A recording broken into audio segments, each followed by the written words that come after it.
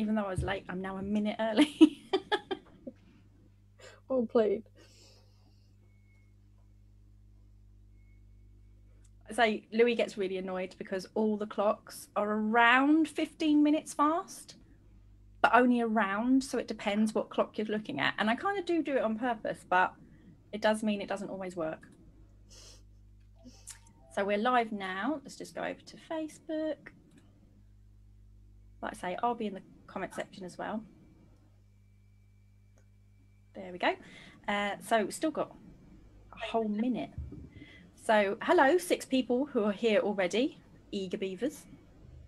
Feel free to say hello. Hi.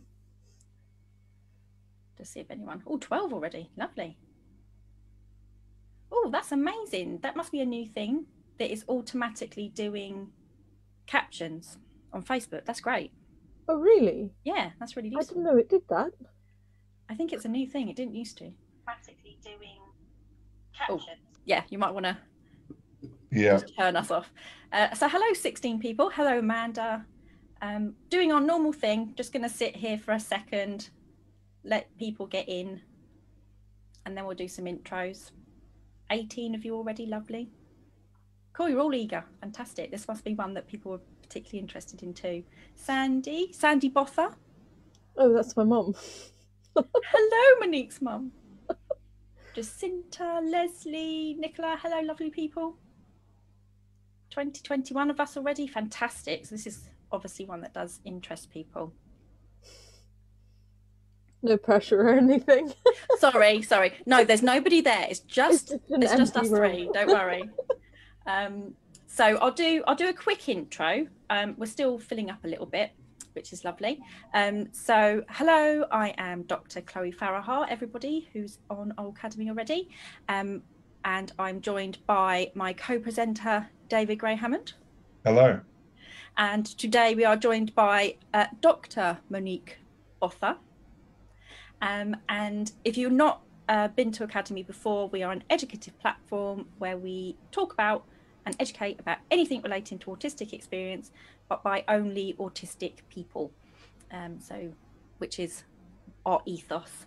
So today, with Dr. Monique Botha here, we are talking about autistic stigma and particularly minority stress. Now, I'm assuming you explain that in your presentation. So for people who are in the comment section, we're doing part presentation and then just some discussion, and if you've got any questions.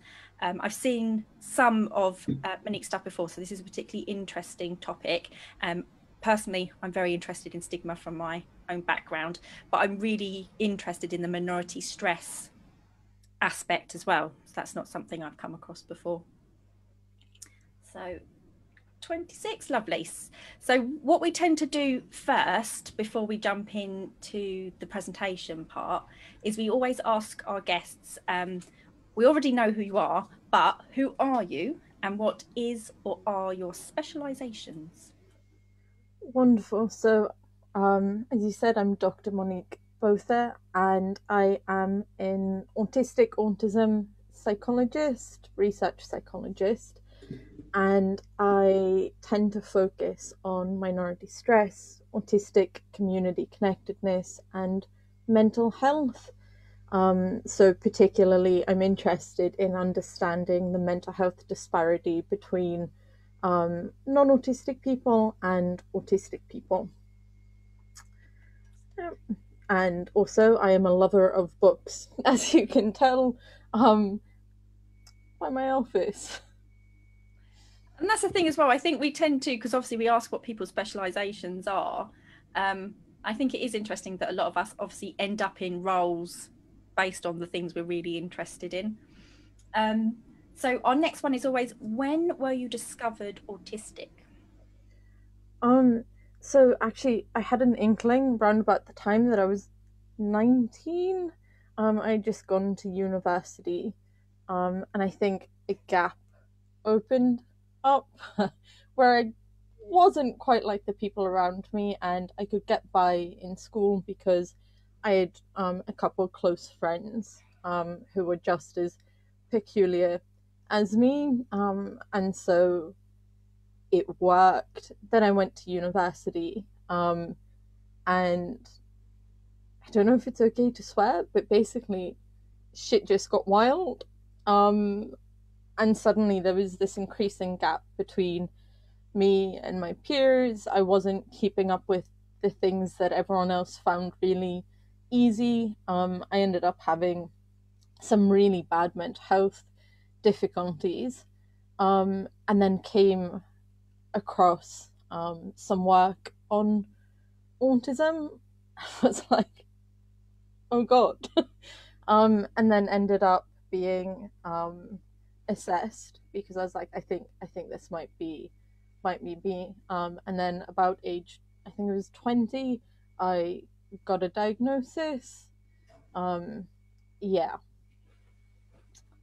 Lovely, thank you. And I think for a lot of late discovered people, that's kind of, yeah, the poorer mental health might lead to realizing, not always I think, but that can be an aspect of that.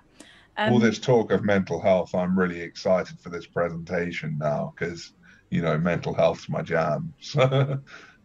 Which is why, yeah, I said to David, if you get to pick which ones that they want to come on, if like Tigger wants to come on, David wants to come on. So I think this is be great. So what we'll do then is make sure you've got sharing rights. So David and I are just going to disappear into the background. And David, feel free to do it however you like. So if you want to make any, notes or anything like that, if that's useful, or if you just want to sort of do it off the cuff, when we come back, we'll have a discussion about the topic. That's all right. Okay. Lovely. Okay. So we'll see you. We're still here, but we'll turn our cameras and things off. Wonderful. I will share my screen.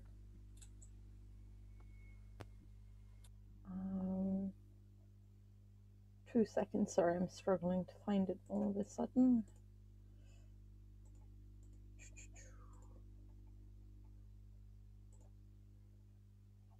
There we go. And quickly move that so that I can.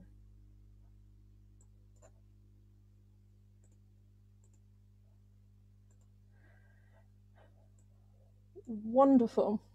So, as we've said, I'm going to be covering minority stress, mental health, and autism. A quick introduction to me. Like I said, I'm autistic. I'm an academic that focuses on autism, minority stress, mental health, and autistic community connectedness. I'm actually currently a research fellow at the University of Stirling, but I still live down south, in the southeast of the UK. It's virtual at the moment because pandemic. I did my MSc and my PhD at the University of Surrey in psychology. And actually before this, my undergraduate was in social care practice. And during that time, I worked with young autistic people and children and their families as a social care practitioner before I moved into psychology and research. And that was based in Ireland, where my family's actually based. Yeah. So I'm going to put the content warning in, and I do this for any talk where I cover these things because there's a lot that's quite sensitive in nature, including touching upon suicidality, mental illness, and victimization. I also appreciate that it's a very difficult topic for many people. It's important to be kind to yourself during and after the talk. And I like to remind people that it's okay to step away and come back because it is really intensive. And I think for a community like ours, the autistic community, mental health is such a big issue, but there's also a lot of things like suicidal ideation, and it can be quite triggering. So it's okay to step away. And also, it sounds really cliche, but doing something comforting afterwards can be good. And I always point this out to people because sometimes it can be hard to know exactly what to do when something's distressing.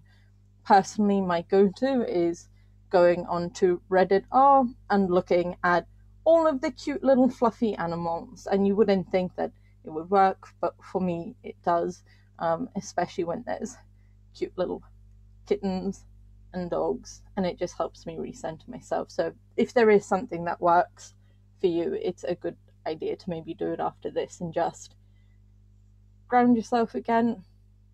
So I'm going to begin by talking about the prevalence of co-occurring mental health conditions in the autistic community. And neurodivergent people generally are more likely to have co-occurring mental health conditions compared to non-neurodivergent people, and this includes anxiety, depression, and post-traumatic stress disorder. And we've got very little research actually on other neurodivergent populations around this, but for autistic people, this can be up to 6 times higher, especially for anxiety and depression.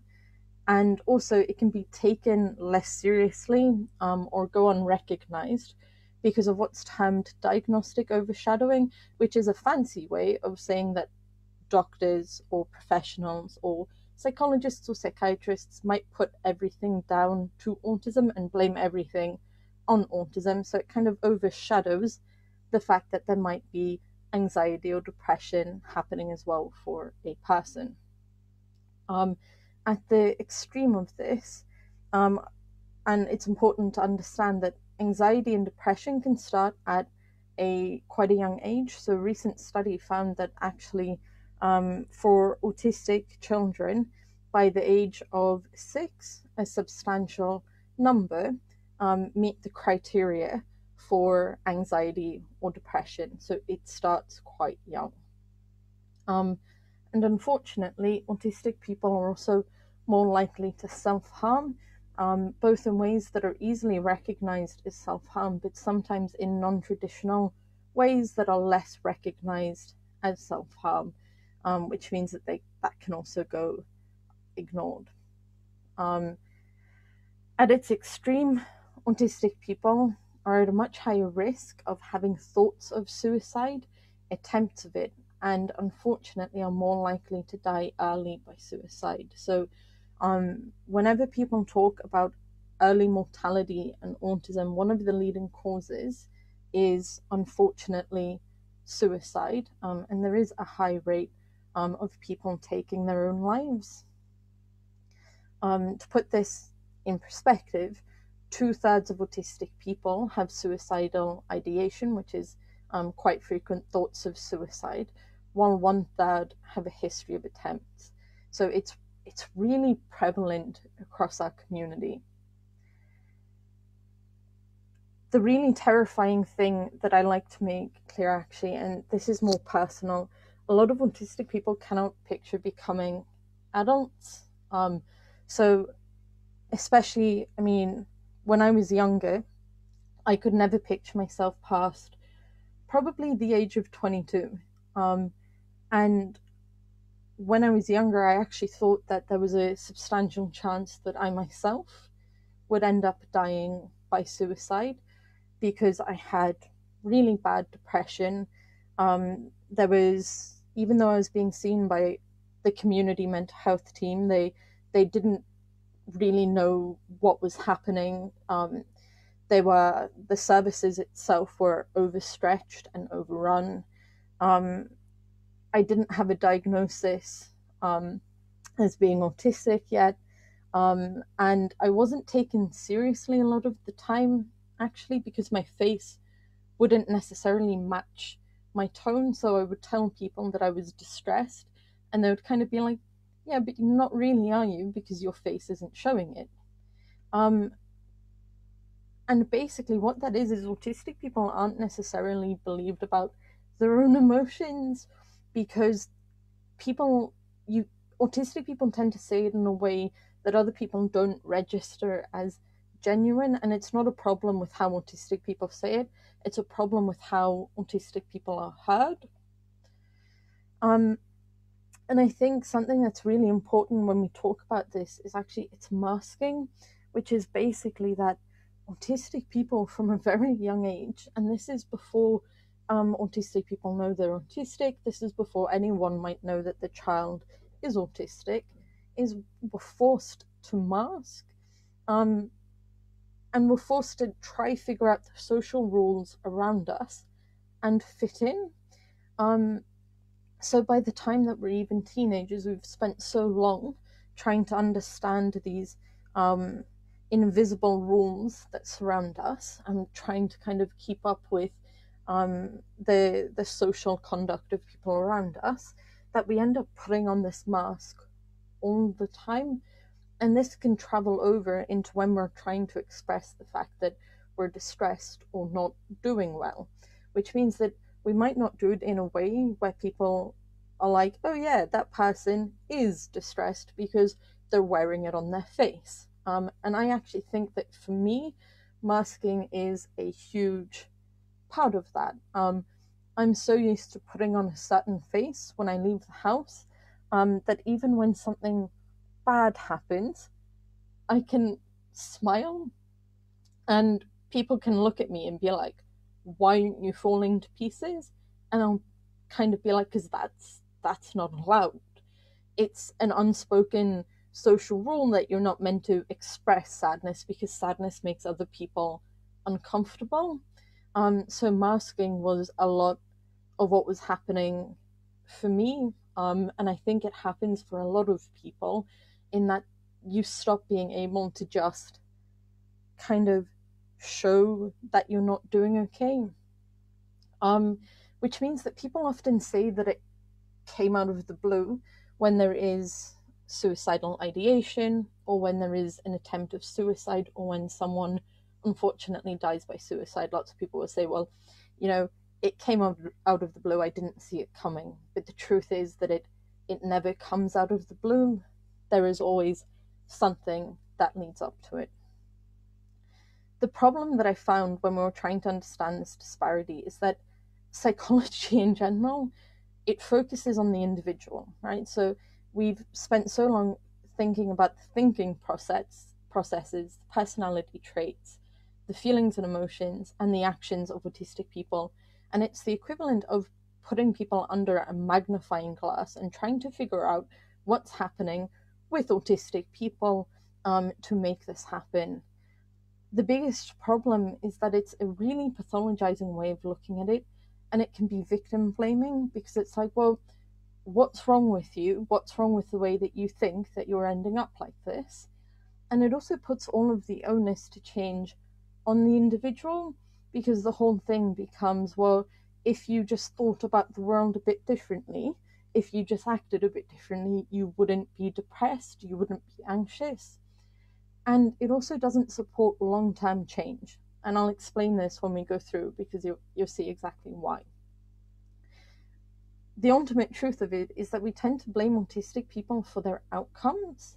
So, for example, in psychology, which is, I don't know, infamous for pathologizing difference, we look at the outcomes of autistic people, we see that they die earlier and that one of the causes is by suicide. We see anxiety and depression, and we say, well, autism must be such a terrible thing because look at these poor autistic people ending up with so many mental health conditions.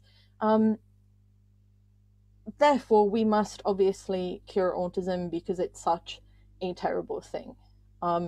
And it puts in this idea that autistic people are incapable of flourishing because if they were, so many people wouldn't end up with mental health issues, which is the kind of logic that I started seeing when I started my master's. I saw lots of these arguments in the literature that basically blamed autistic people for their outcomes.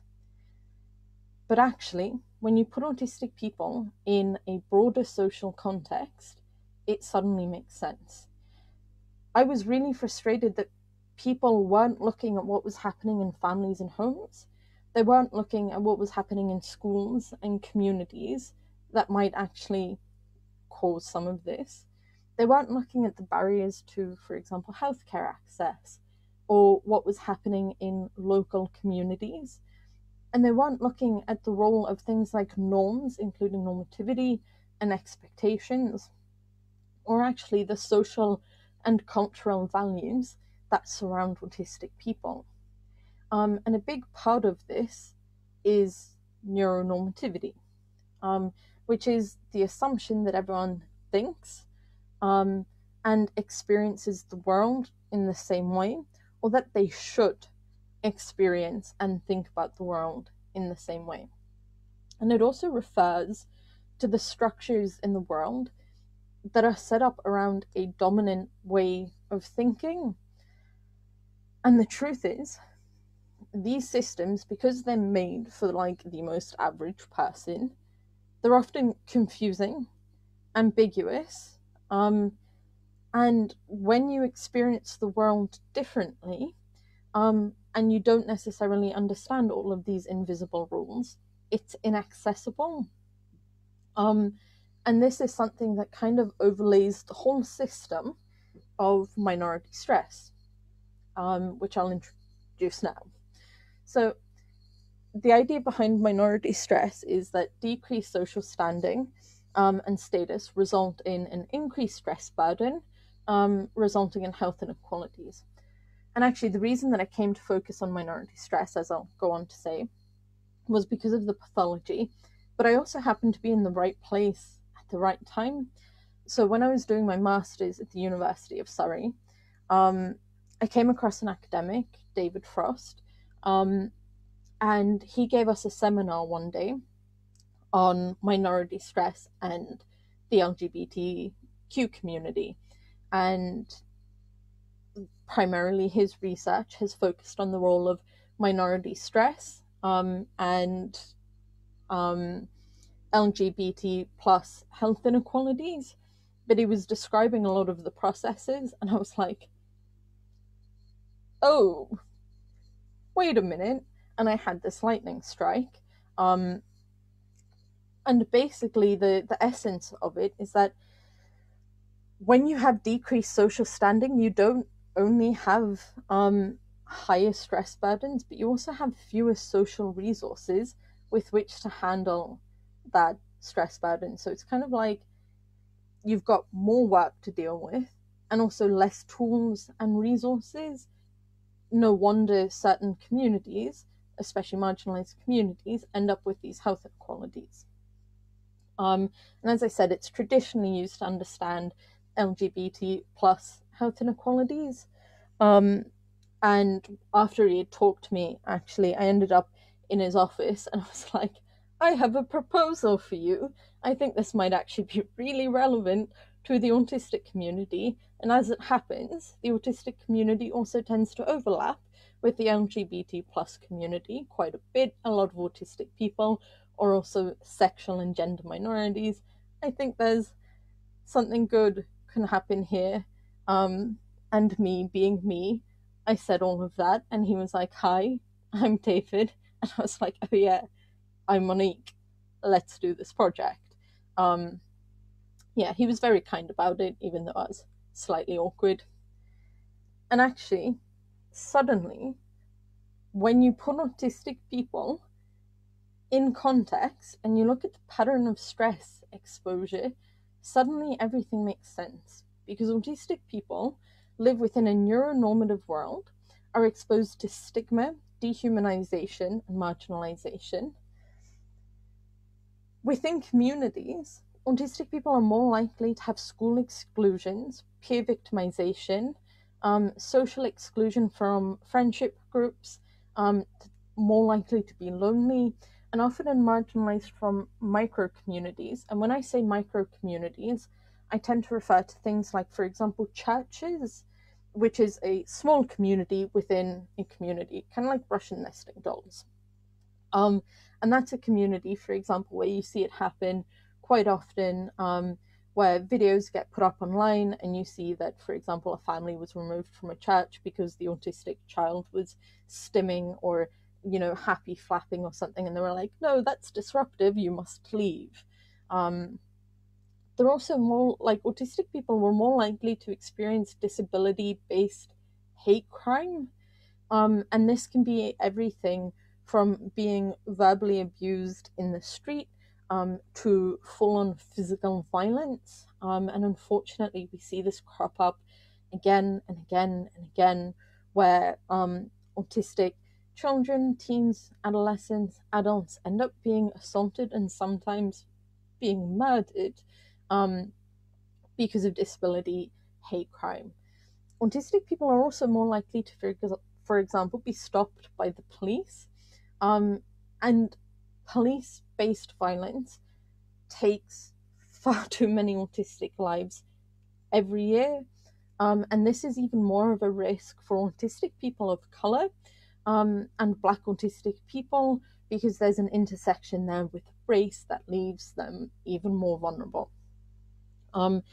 And similarly, then you've got healthcare inequalities where autistic people are less likely to be believed, more likely to not have access to certain services that they should. So, for example, after I got an autism diagnosis, I stopped being eligible for some mental health treatment, even though I had raging depression. Because they were like, well, you're autistic. We don't work with autistic people. So we're more likely to fall between the cracks. Then, in terms of family and peer relationships, autistic people are more likely to be bullied and exposed to hate crime. Unfortunately, we're more likely to suffer from intimate partner violence, including verbal, physical, sexual, and financial abuse. And this also includes controlling and abusive relationships throughout the lifespan. It also includes domestic violence. Autistic children are more likely to be emotionally, physically, and verbally abused by parents. And every year we have a day of remembrance, for example, for autistic children who die to filicide, which is quite literally the most extreme version, where autistic children are killed by caregivers. We're also more likely to experience sexual abuse, both by family members and in intimate partners, and by strangers. It's really horrific. And in the middle of all of that, you have this autistic person trying to get their own needs met, often within systems that are marginalizing them, not giving them room to, just have basic human rights. Navigating that stress, trying to develop an identity for themselves, positive, even though they get really negative messages, and they're trying to cope with all of these layers of marginalization and still come out being like, marginally happy. It's awful.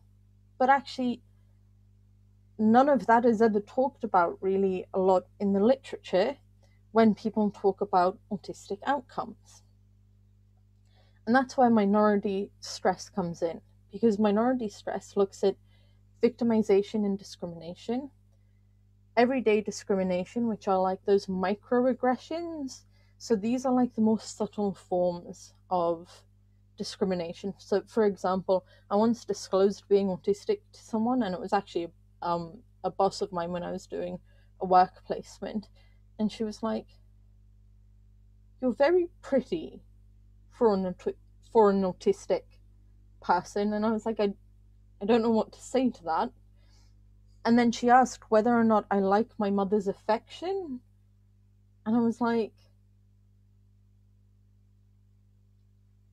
gonna go do that filing. Yeah, it's like those microaggressions where people are saying things that lets you know that they don't really think much of disabled people or autistic people. Then you've got expectation of rejection, which kind of measures how much you think someone from a group like you, so for example, autistic people, will be rejected in society, and how much you come to expect rejection from other people. Outness, which is basically like how much you disclose being autistic in different scenarios, like with peers, with family, with work, with health professionals. Physical concealment or masking, which is like hiding autistic traits. So you might like not be stimming, for example, when you want to stim. And then internalized stigma, which is where you get all of these negative messages about being autistic, and then you start kind of internalizing it and thinking about it, and it can become like you endorse those beliefs, and it's really hard not to when you get the messages all the time.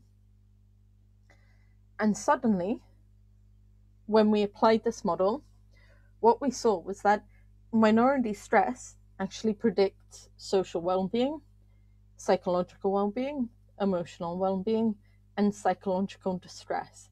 And the models actually explained between like 45 and 72% of the variance of those well-being and psychological distress scores. And what this means in layman's terms is that it explains a lot. It actually explains a lot about the psychological outcomes of autistic people. And that's before you even start considering the intersections between autism, race, sexuality, and gender. Because these are all things that also get you exposed potentially to more minority stress. So, for example, Black autistic people have a unique intersection there where, for example, there's more concern around things like violent policing. Similarly, autistic people are more likely to be a gender minority, such as being trans or non-binary, and that comes with its own forms of marginalisation. And autistic people are also more likely to be a minority sexual identity, which again overlaps. And suddenly, when you're putting autistic people in the context, you realise that intervening with the individual is never going to work because they're getting exposed to marginalisation from all sides, right? So they're having these experiences in homes, in relationships, at school and work, with regards to healthcare, in communities, and with norms and expectations, and social and cultural values, in which autistic people are systematically undervalued. So, yeah, it means instead of addressing only one layer of crisis, we kind of need to do two. That doesn't mean that you ignore the individual. No, there's crisis there. Autistic people need proper mental health and well-being support. And I always make this really clear. There is no shame in therapy or medication. Not enough autistic people have long-term mental health care that works for them. And I see a lot of people shame people for taking medication, and they're like, oh, that's not a proper solution. Medication helps keep some of us alive. For example, I take medication, and if it weren't for medication, I probably wouldn't be around anymore. There's no shame in therapy. I go to therapy. It has helped me immensely, but neither of these things are silver bullets. Because there isn't a strong evidence base at the moment for therapeutic interventions that help autistic people process things like trauma. And there needs to be a better evidence base. So it's not like this is the silver bullet for multiple reasons, including the fact that autistic people are more likely to live in poverty, which means being less likely to access long-term good mental health care. But it also means addressing a second layer in society. It means addressing the neuronormativity that marginalizes autistic people. It means creating interventions to lessen things like stigma, dehumanization, and marginalization, because as long as those things are happening, how can autistic people as a whole really flourish? It also means taking action against ableism, victimization, and violence. And it also means naming these things when it happens. So whenever something really violent happens, especially if a child dies to filicide, we tend to not really call it that. The news is really bad for this, where they're like, oh yeah, but the parents must have been really stressed, and you're like, still murder. Yes, they might have needed intervention there, but the answer is never going to be inflicting that violence on your child, ever, not even once, never in a million years. And we don't name that violence. We dance around it. It's just murder. It also means naming that violence in a way that we don't really. Psychology has a terrible habit, and I lost my temper about this on Twitter the other day. Psychology is a habit of blaming autistic people even for their victimization. So you see authors say, yeah, it's because autistic people lack a theory of mind. That's why someone, victimized them. But that's not true. Autistic people are dehumanized, and that legitimizes violence, and blaming autistic people for that victimization is just a new level of shit on top of that, where we're then like, it's actually your fault that we're doing this to you. It's not. It's the fact that autistic people are marginalized. It makes it easier. It makes autistic people more vulnerable to these things happening, but it's only ever one person's fault, and it's the person who perpetrates. Anyway, but I did lose my temper about that because a paper got published like 6 months ago, and again, it was all victim blamey, and I was like, enough is enough. And it also means that we need to provide accessible, welcoming spaces, something to just break up the monotony of discrimination and marginalization. Even a small space that is accessible to autistic people can mean the world because it's different to the constant marginalization. This is not to say that autistic people's lives are only violence, and I also make this clear all the time. And this is not to say that autistic people's lives are devoid of joy, or that autistic people's lives are a tragedy. None of these things are true. Autistic people resist, reframe, and reclaim. Even amongst all of this, autistic people are always finding a way to create agency for themselves. Like, we resist neuronormativity, and we, I think, as a community, are really good at challenging the notion that autistic ways of thinking are inherently negative. And that includes making spaces for autistic ways of thinking, and I will claim absolutely no responsibility in creating these spaces. It's the people that came before me, and even looking at what Dr. Chloe Farrer has done, I'm in awe, because it is creating a hub of autistic thinking and being like, this is a legitimate way of being, regardless of what anyone else thinks. And I know that the work of, for example, Damien Milton has really done that. I am in awe of him, like, all the time. It also, autistic people are reframing that tragedy narrative, and most of the time it's into neutrality. I won't say all the time, because you get weird things like Aspie supremacy, which is not ideal and is based in eugenics, and it's not the way to go. But it's where autistic people are like, autism isn't a disaster. It's not a superpower. It's just a fact. It's just something that is, like being left-handed or being right-handed. It's a fact of life. And that also means being honest about strengths, weaknesses, and disability. As I go more and more into my work, I'm trying to be more open about where my weaknesses are, because people can look at me. So, for example, the other day, a therapist, someone I did my master's with, they've gone into therapy, they sent me a message, and they were like, oh yeah, when I have autistic clients now, I use you as an example to show that autism isn't limiting and the diagnosis isn't life limiting. And I was like, don't use me as a stick to beat other autistic people with. no.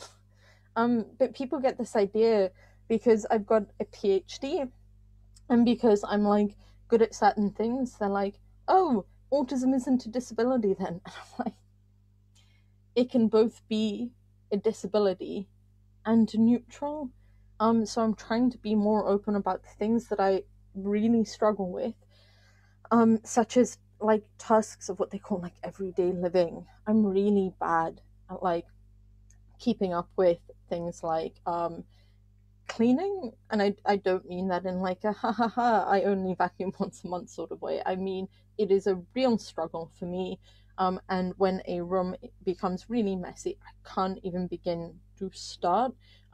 So then everything piles up and it becomes a wreck, and if someone saw it they would be like, so that is a huge thing for me. And I also have like really really bad anxiety all the time. um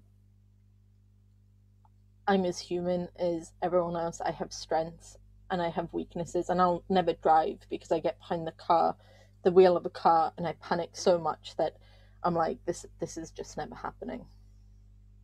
And also, autistic people are like reclaiming language, including reclaiming the term autistic as a neutral descriptor of a person instead of being this really bad thing. Which actually, when I interviewed autistic people, they were like, yep, like I'm using this word so that I can change people's mind about what it actually means. So when I say I'm autistic, I mean, here are my strengths, here are my weaknesses. It's not a bad thing. And this also includes taking control of the narrative of their autism and of autism in general, and taking that back from professionals and researchers who are not autistic, who have gotten to define autism for far too long. Similarly, autistic people experience community connectedness, including belongingness, social connectedness, and this political connectedness, and that is a real drive to make things better for the next autistic people. And actually, a lot of the work that autistic people do is to make it easier for the next generation of autistic people and autistic kids who are growing up so that they can have it slightly better at minimum than we had it. And the autistic community what I learned through my PhD is vibrant, and it is bustling, and it is beautiful, and it is multifaceted and complicated and wonderful. And what my research showed was that autistic people experience a closeness with other autistic people that they don't necessarily feel with other people, and that an autistic identity is important to this. Not all autistic people have a connectedness to the autistic community, but a lot of people experience at least like one form of connectedness, whether that's belongingness, social connectedness, or that political drive to make something better for the next generation. And the last study of my thesis, what it showed was that autistic community connectedness does disrupt that relationship between minority stress and well-being. It changes it, it reduces it, and that's really important. But actually, it doesn't matter, because as long as autistic people are experiencing minority stress, mental health is going to be poor, because you can't survive all of those things unscathed. Ultimately, it means that society needs to do better, and it needs to do better now, because this is why autistic people experience such poor mental health. It's not because autistic people are broken, it's not because autistic people are autistic. It's that once you put them in context, there is a lot of violence in autistic people's lives. Yeah. So, haha.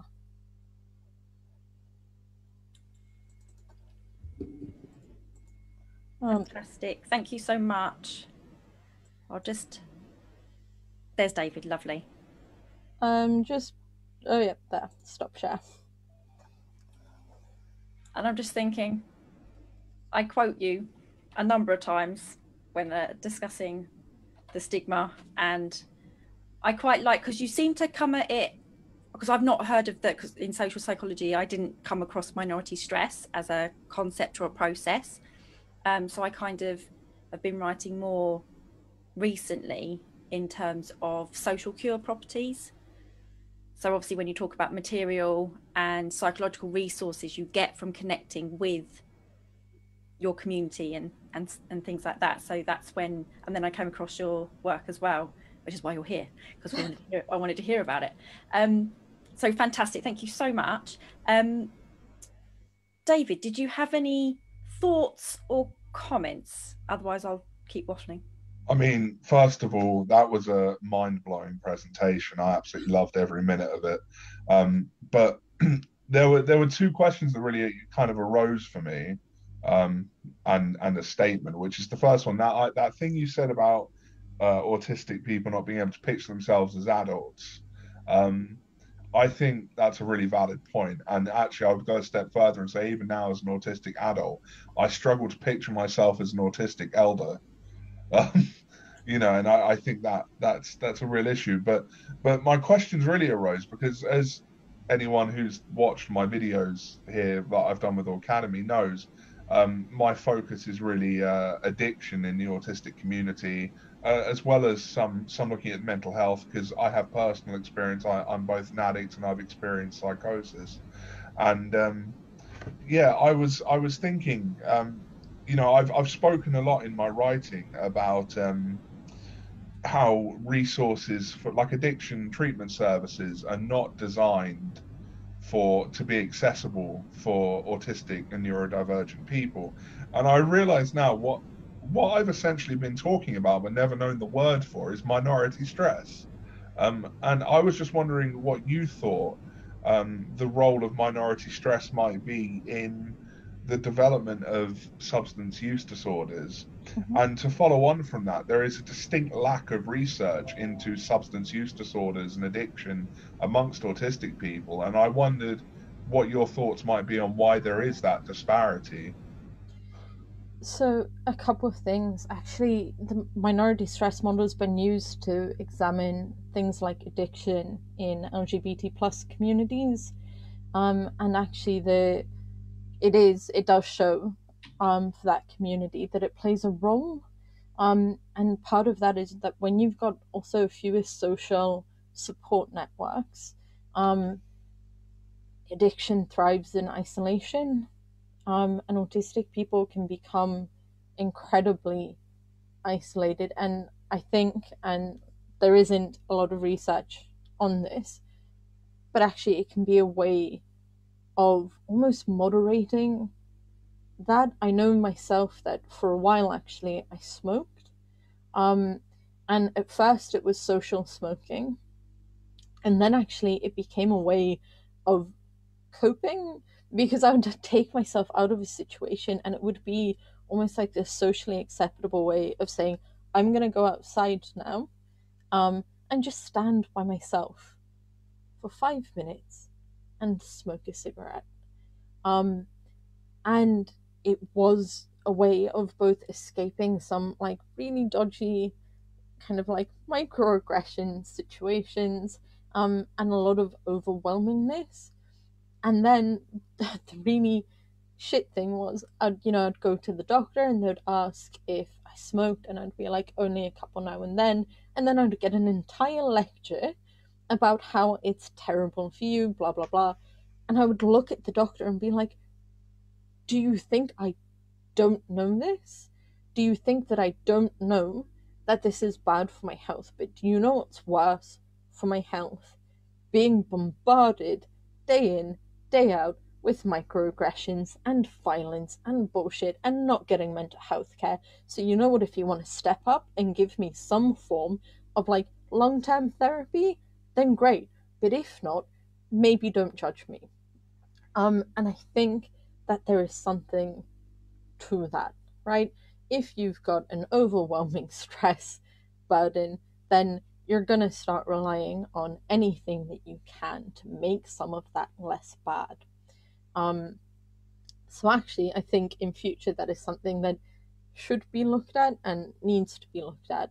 And I think it would also explain some of the other disparities in the autistic community. Um, yeah. Okay.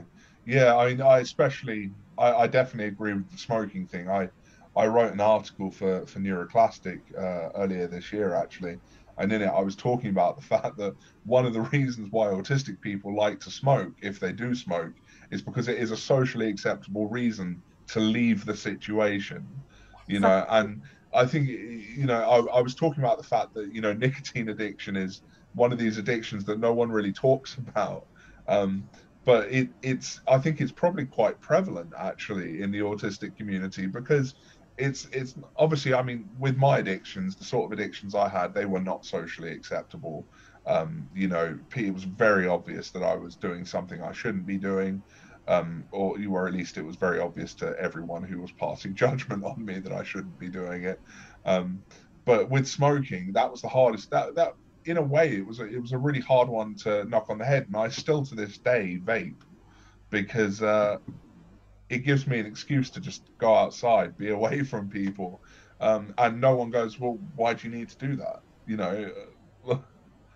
Exactly, and it's so interesting because that itself it shows you how embedded neuronormativity is in the world, right? Because you've got to justify leaving a situation.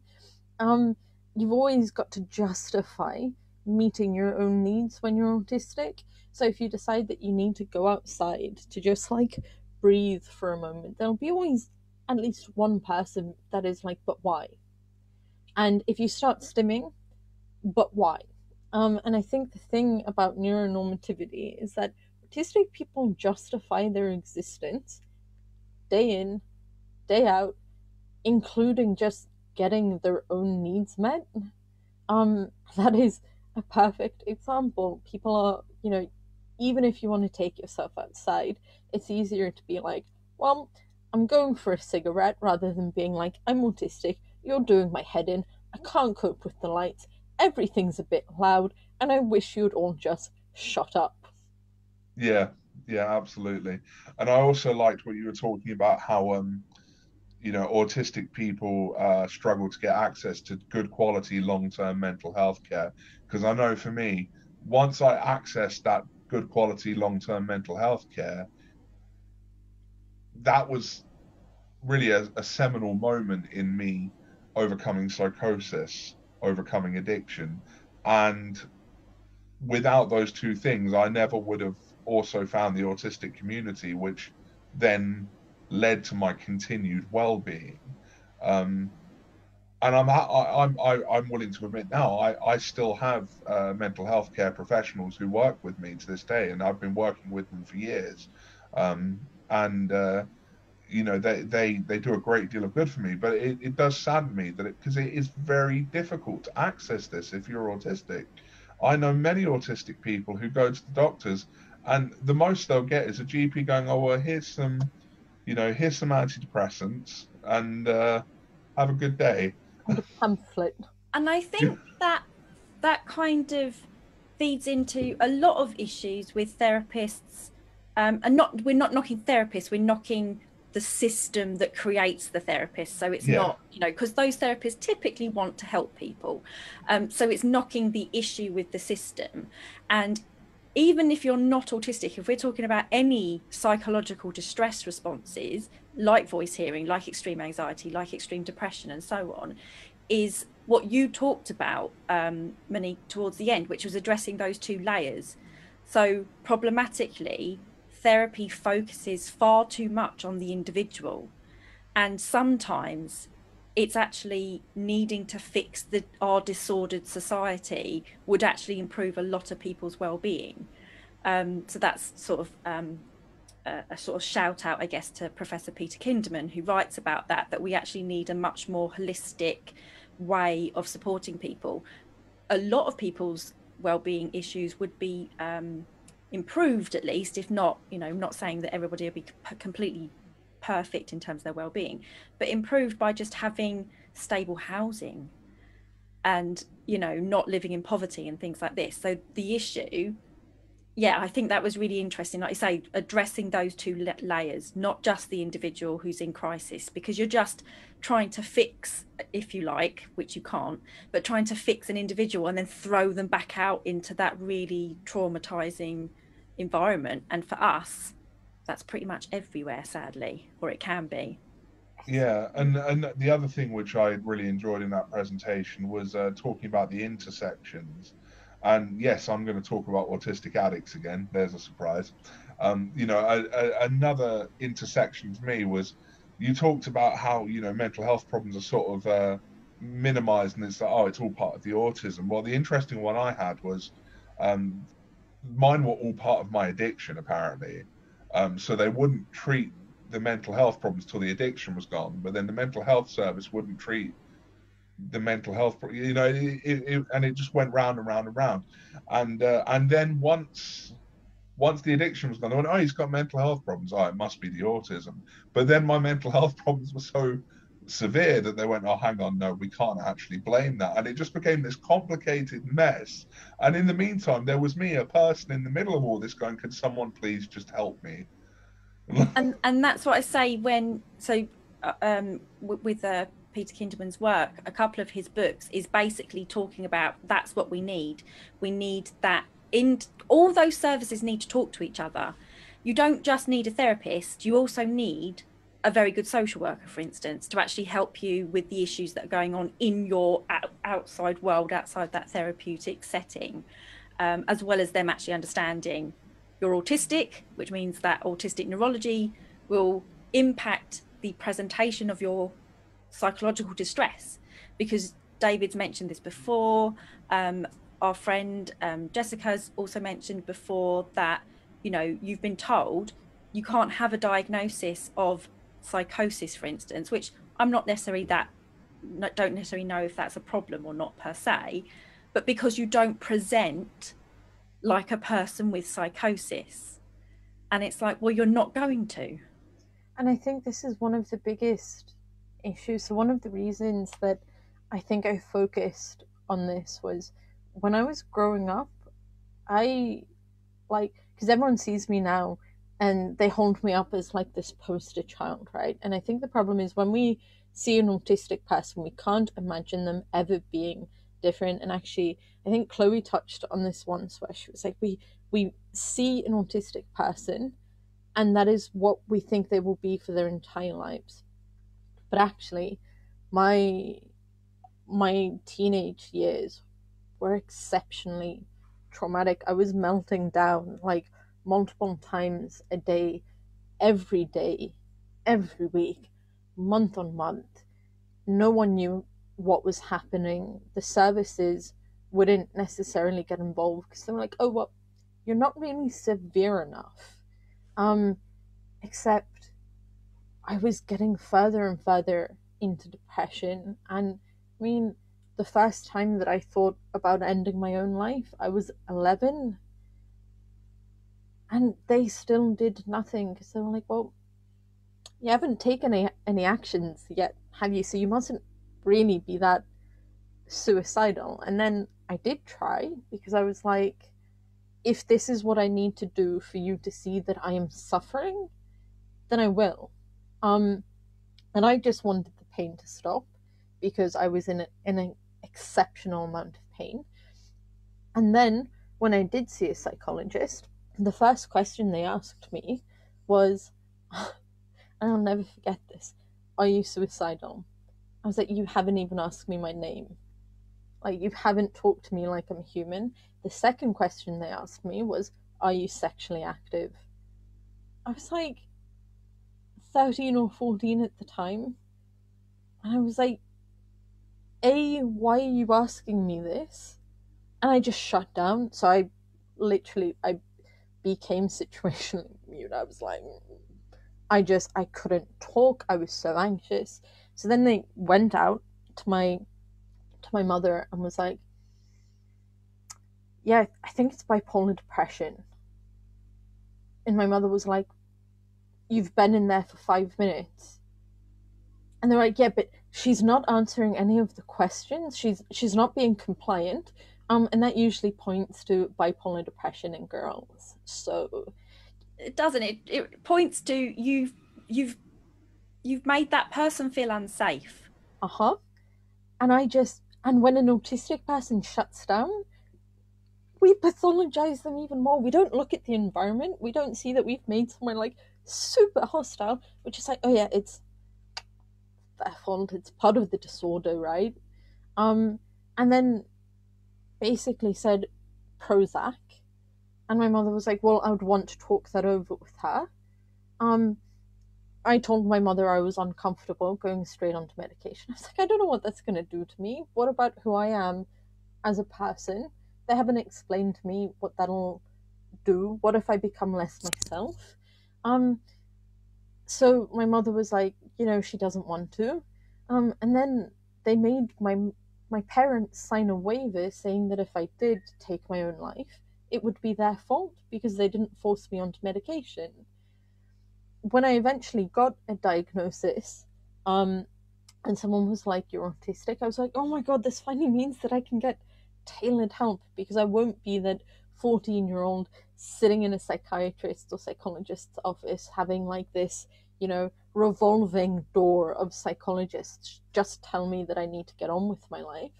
And that was my very rude introduction into the fact that actually the second that you do have a diagnosis, it becomes harder because then they're like, no, the services for mental health issues are in this service. The services for autism are here, but you're an adult now, so you don't really qualify for any of those because it's really children who are autistic. And I was like, I don't care who helps me. I need someone to help me. I don't care if it comes out of your budget or like anyone else's budget. I'm in distress. And they're like, yeah, but you don't tick our boxes.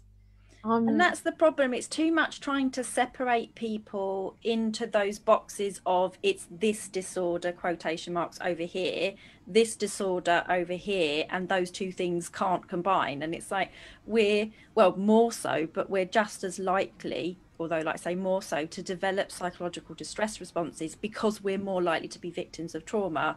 And like you say, everyday violence and microaggressions and so on, and so we're just more likely to develop those things.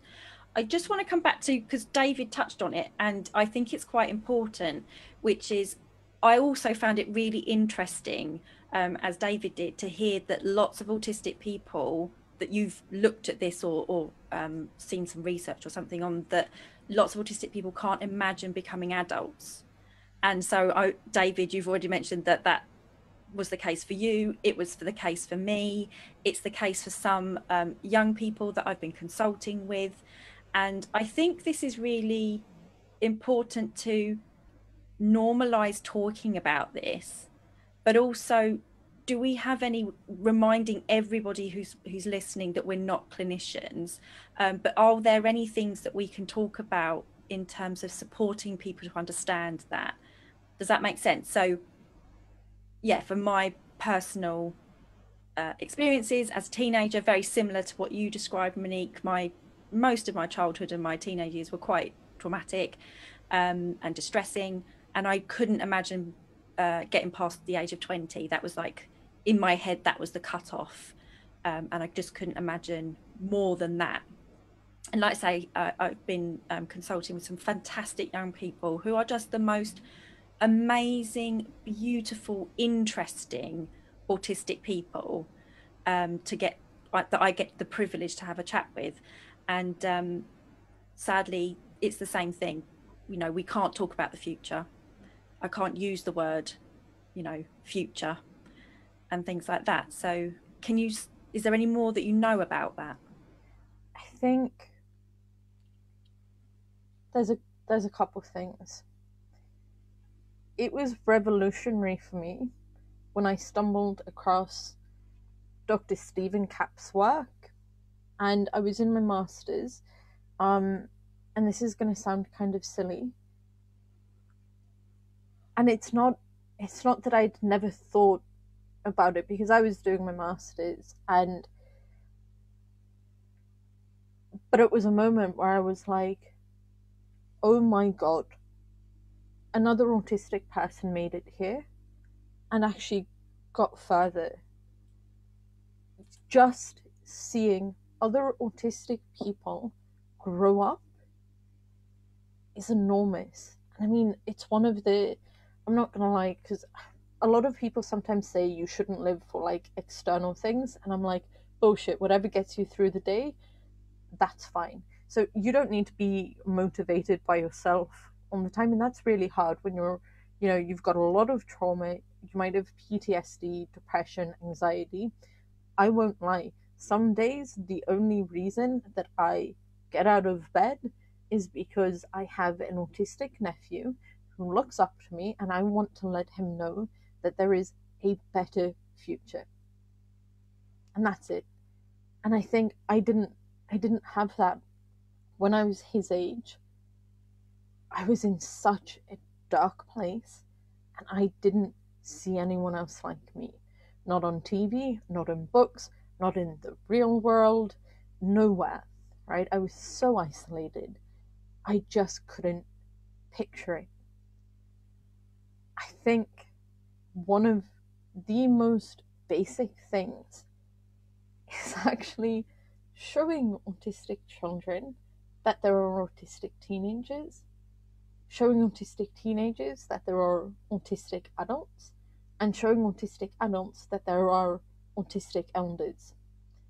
Because that is the only way to get the message across that at least some people make it. And that can be, I mean, there's hopefully a booming of literature coming out by autistic people with autistic characters. That would have made a difference to me, at least, I know. And just filling up stories and narratives with something good and positive. Like, there was an absence of that for a whole generation of us. And I think what you said, and I think in particularly because of how open and the fantastic way that David describes your, you know, your journey and the things that you've struggled with and things. And so what you said, Monique, about how, and I agree, and this is what I say a lot, which is we can't go from this wholly deficit model and it's all doom and gloom, because that's not the whole story. But we can't go from that to completely holding everyone up as these superheroes, because that would also be really detrimental. It's the being realistic. It's the saying to those younger people, you haven't seen me on the days where I lose my ability to speak, you know. And then David, you obviously being so open about where you've been and where you are now. Yeah, well, I mean, if anyone wanted to call me a superhero, I would say, if anything, I was an anti-hero. Oh, I was like, I agree. um, like, I know some people, you know, they talk about how you know wonderful my autistic mind is, and I have to point out to them, yeah, but you know, you've managed to avoid seeing me through the nearly a decade long of addiction, psychosis, you know, all of the various things that came from being a traumatized autistic child in a world designed for neurotypical people. Um, you know, it's not a thing we're going to change overnight. You know, I do think the onus is on society to make the change. That's my opinion, but it's a gradual process, like with anything, and you know, I think, you know, that's why it pleased me to see Monique's presentation, because I think we need more people thinking like that out there, you know, who are willing to stand up and say, you know what, stop blaming autistic people for their problems.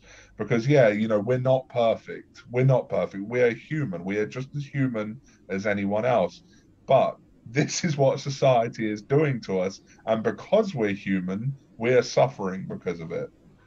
And I think, because, I mean, the minority stress model, it, one of the things that it did actually was, and I always try to remind people of the history, so it actually came about as a thing round about the depathologization of sexuality, and it's become a bigger thing. But the way that it was used, especially actually during marriage equality or a move towards marriage equality in the United States, was it separated the outcomes for queer people and LGBT plus in general from them.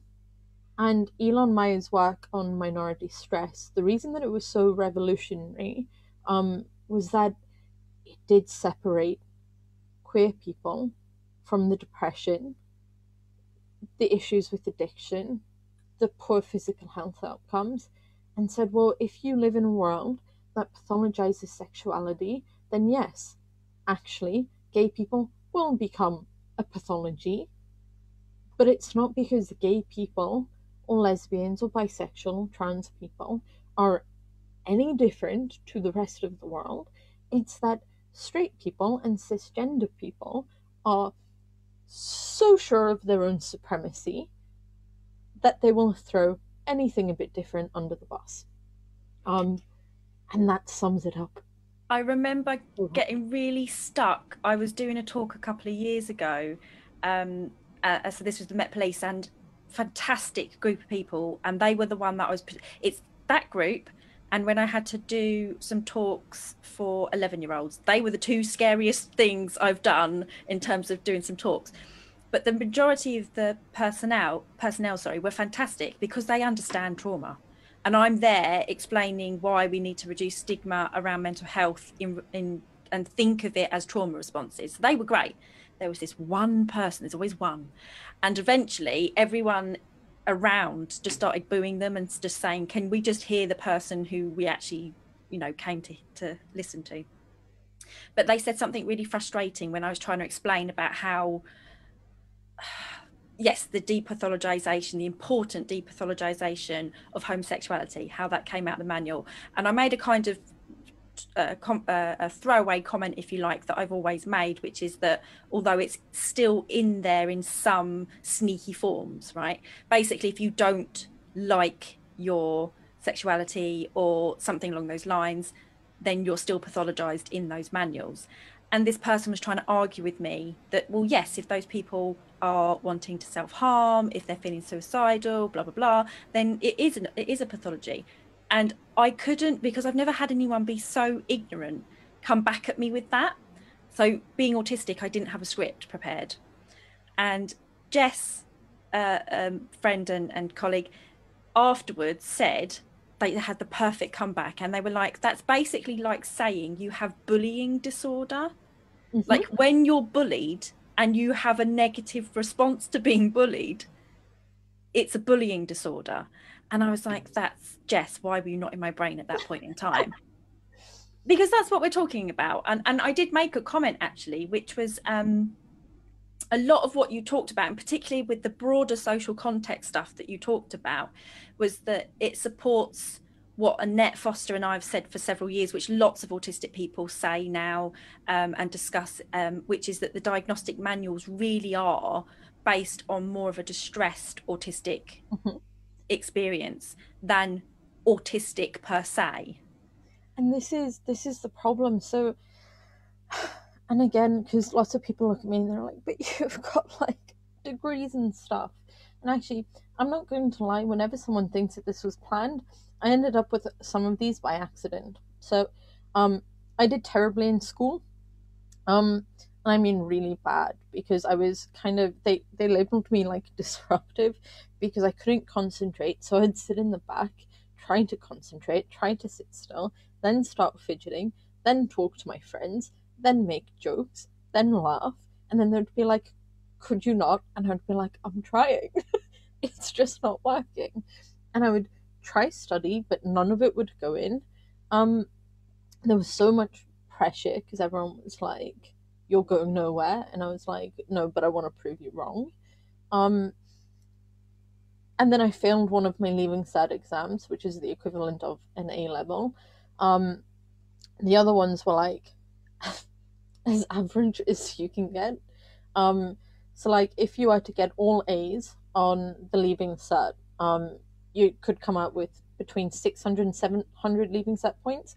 I came out with a nice and smooth 300. Distinctly average. And didn't get into any universities that I put down. So I went to something called Remote Business College to do a FETAC level 5, which is like almost like community college version of a qualification. Managed to like do really well, but I was getting positive feedback for the first time in my education ever. Someone was like, "Good job, you're doing really well." And I was like, I'm going to live for this praise for the rest of my life because someone's saying something positive about me.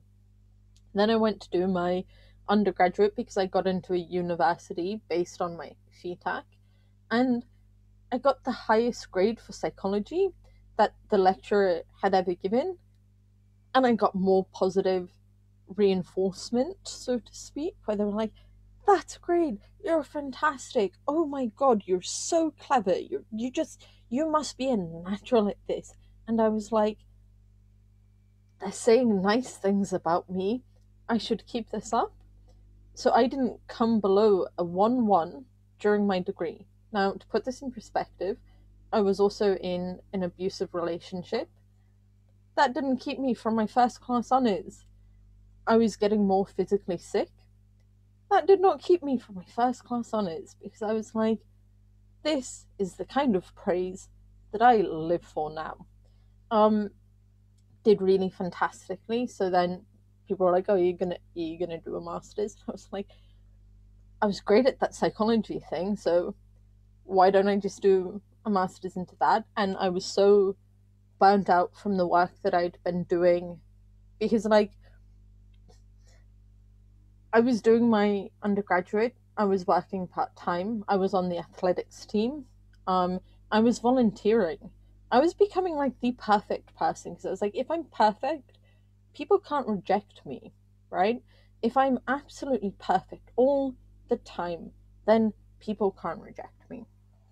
Then I got into the masters, and again it was the same. So for example, I was described as a rising star by someone, and I was like, oh my god, I can make this my identity because then at least it's like safe, because this is the kind of thing that autistic people end up craving because we get so little niceness, like basic human decency growing up, that the first time that we find something that is positive, we like cling to it and we're like, if I make this whole thing my identity, then I can escape rejection. So then I was like, and I started reading the literature around autism, and I came across this book, and it was the worst thing I have ever read. I sobbed for like 2 weeks because its whole argument was that autistic people couldn't flourish, that autistic community did not exist, because autistic people lack a theory of mind which makes autistic community connectedness impossible, and on this basis it's completely okay if below the age of 18 we use eugenic methods of removal on autistic people because they don't have an identity yet.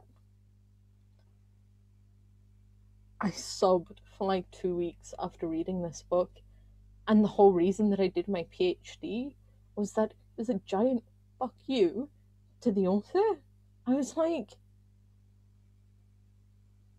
and that's it. I just really wanted to put the middle finger up at some philosopher in the US who wrote something so derogatory, and I was like, well, okay, I'm gonna go test this in as many ways as I can. So I'll do a qualitative study, I'll build a model, I'll then go out and I'll test the validity of a measure to measure autistic community connectedness, and I'll look what it does to autistic people cross-sectionally and over time. And you know what? When I do eventually get it printed, because the pandemic hit, I swear to God, I'm going to put it in a box, mail it to them, and be like, you know what?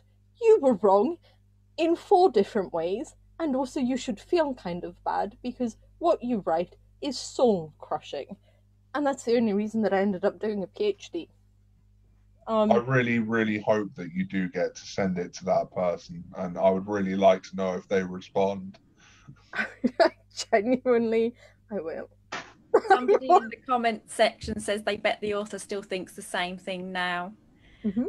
And I think because when obviously we met the first time, as it were, the other day during the fantastic conference that Kieran Rose and the Northeast Autism Society, I think they were, held about, autistic acceptance. And there was just some great talks on, that topic. And I think what was interesting is I think there was a comment about potentially some autistic people who maybe at this point in time have rejected our community, the culture and so on, or just don't want to be part of it, or haven't even found it yet. And then obviously you might see those sorts of arguments on Twitter and places like that, where it says, well, my autistic child has a learning disability, they don't communicate in any way. Well, arguably they've not given them a way to communicate, but so they can't become part of the culture, etc., etc. It's like, yes, they can. They still, and if we do move away from that pathology and embrace the autistic culture, and we're still young, we're still, building our community, and there's still problems and things like that to be worked out, like any culture, I guess. That will be surrounding those individuals and humanizing those individuals. That can't be a bad thing. We keep some autistic people locked away, right? And yes, we've moved away from deinstitutionalization to a degree, and I'm not going to say we've moved away completely, because we haven't. That's just a lie that people tell themselves to make themselves feel better about all of the autistic people still in ATUs, for example, indefinitely. But instead of institutionalizing people in big buildings, we now institutionalize them in little buildings and in homes, right? So people point to autistic people who might have learning disabilities or communicate differently, and they're like, yeah, but what about these people? And you're like, have you considered that you should also help those people to access other people? And there's this moment that crosses people's faces, and I've worked in social care practice. I can tell you now that the thought terrifies social care workers, social workers. They're like, but no, they can't go into the community because they've got challenging behavior. And you're like, A, no, that is not a thing. And B, do you think maybe people might have a better quality of life if they did actually have access to things like friendship? But instead, a lot of these community homes are set up in a way that just doesn't foster any form of connectivity. So, for example, I've even worked in nursing homes, for example, that instead of setting up the tables and chairs in a way that mean that people can make conversation, they line them up against the wall so that you're sitting. There's like 10 feet between you and the person over there, and someone else is like sitting there. It's basic things like that, where in group homes for all kinds of people, we tend to make it as easy as possible for the staff, regardless of whether or not that facilitates well-being for the people who are living there, even though it's their home. And we do this for autistic people with learning disabilities all the time, and then say, well, they can't do it. I'm so glad to hear you bring up the group living situation, because something I've been trying to work out in my head for ages to write, because I want to write about it, is I've been on psychiatric wards twice in my life, and you get the distinct impression when you're there that the staff see you as a nuisance that exists in their workplace, rather than them being people coming into the place that you are living in. Mm-hmm. And it's soul crushing, especially in a place like a psychiatric ward, where pretty much all of us were really quite profoundly ill at the time, and we're treated as a nuisance in the workplace. And it's so interesting that you say that, because one of the biggest predictors of suicide is what's called thwarted belonging and burdensomeness. And it's the idea of when you feel detached from the people around you and when you feel like a burden, that is actually when you're most likely to be vulnerable to taking your own life. And yet we set up community homes that are nothing but thwarted belongingness, and we treat people like burdens in them. And one of the reasons that I left social care practice was I couldn't abide by a system that just systematically treats people's homes like other people's workplaces, and that's it. But yeah, you see it come up a lot. And the other really interesting thing is the same people who are saying, yeah, but what about autistic people with learning disabilities or autistic people who use assisted communication? You just know they're the type of people who won't listen to any autistic people, right? Because they discount one autistic person and say, but what about this one? And then that autistic person will find a way to communicate, and they'll be like, no, but you can communicate, therefore you're not autistic. And they'll just keep finding someone else to be like, well, you're marginalizing that person over there. And they'll just find a way to ignore basically everyone. And I think what you said as well, which is, and that, because for instance, if you were to say, well, those individuals, we need to create a means or a way for them to create friendship and things like that. And the problem you will have is the non-autistic person has such a very narrow understanding of what friendship means. Friendship does not have to mean reciprocal communication. It could literally just mean being in the same space and doing a repetitive behavior next to another person. You know, it's this very narrow idea about what that could mean. And we are very, very aware that autistic friendship is not that narrow. Even when we can communicate, it's not that narrow idea of friendship. So there's this really interesting article that hopefully at some point, I always say I'm definitely going to write this, but I write in a different chapter about cultural imperialism, and it was actually Damien Milton. He's an editor of a collection that I might have a chapter in, and in it I was talking about like the denial of subjectivity of autistic people. And what that basically means is that we pretend that autistic people don't or are not allowed to have feelings that are valid on things, right? So an autistic person will be like, I really wish you wouldn't research cures, for example. And the researcher will be like, yeah, but what about that other autistic person? Or they'll be like, yeah, but I don't care, right? And we just disregard autistic people's feelings on a lot of things, including language, and identity first language, for example.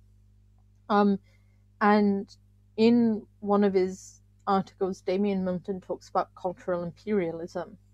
And one of the things that I want to talk about is a cultural imperialism in the concept of community and friendship. And it's basically that non-autistic people have defined community, they have defined friendship. They look at friendship and community that autistic people experience, and they will find any way that they can to discount it. They will be like, oh, but you only see each other once every 3 months. That's not friendship. Oh, when you see each other, you talk like kind of infrequently. That's not friendship. Oh, it's all online. That's not friendship. Oh, you just kind of like info dump with each other. That's not reciprocal enough. And it is a cultural imperialism that just basically like steamrolls over whatever autistic people find meaningful and tries to point out all the ways in which it's somehow broken or evidence of pathology. My closest friends, sometimes we will just sit in silence It is lovely. It is refreshing for me. Other people look at that and they're like, oh, you mustn't be very close. And I'm like, these people are like my siblings. Silence is sometimes a language of love, right? But it doesn't look like it from the outside, so you don't value it, but I do. And I think, and that's quite interesting as well, because for the first time in months, I have had 2 new human beings in my space today, for a number of reasons, and both autistic, obviously. And at one point, one got a bit overwhelmed, got a bit tired, and things. Just had a little nap on one of my spare sofas.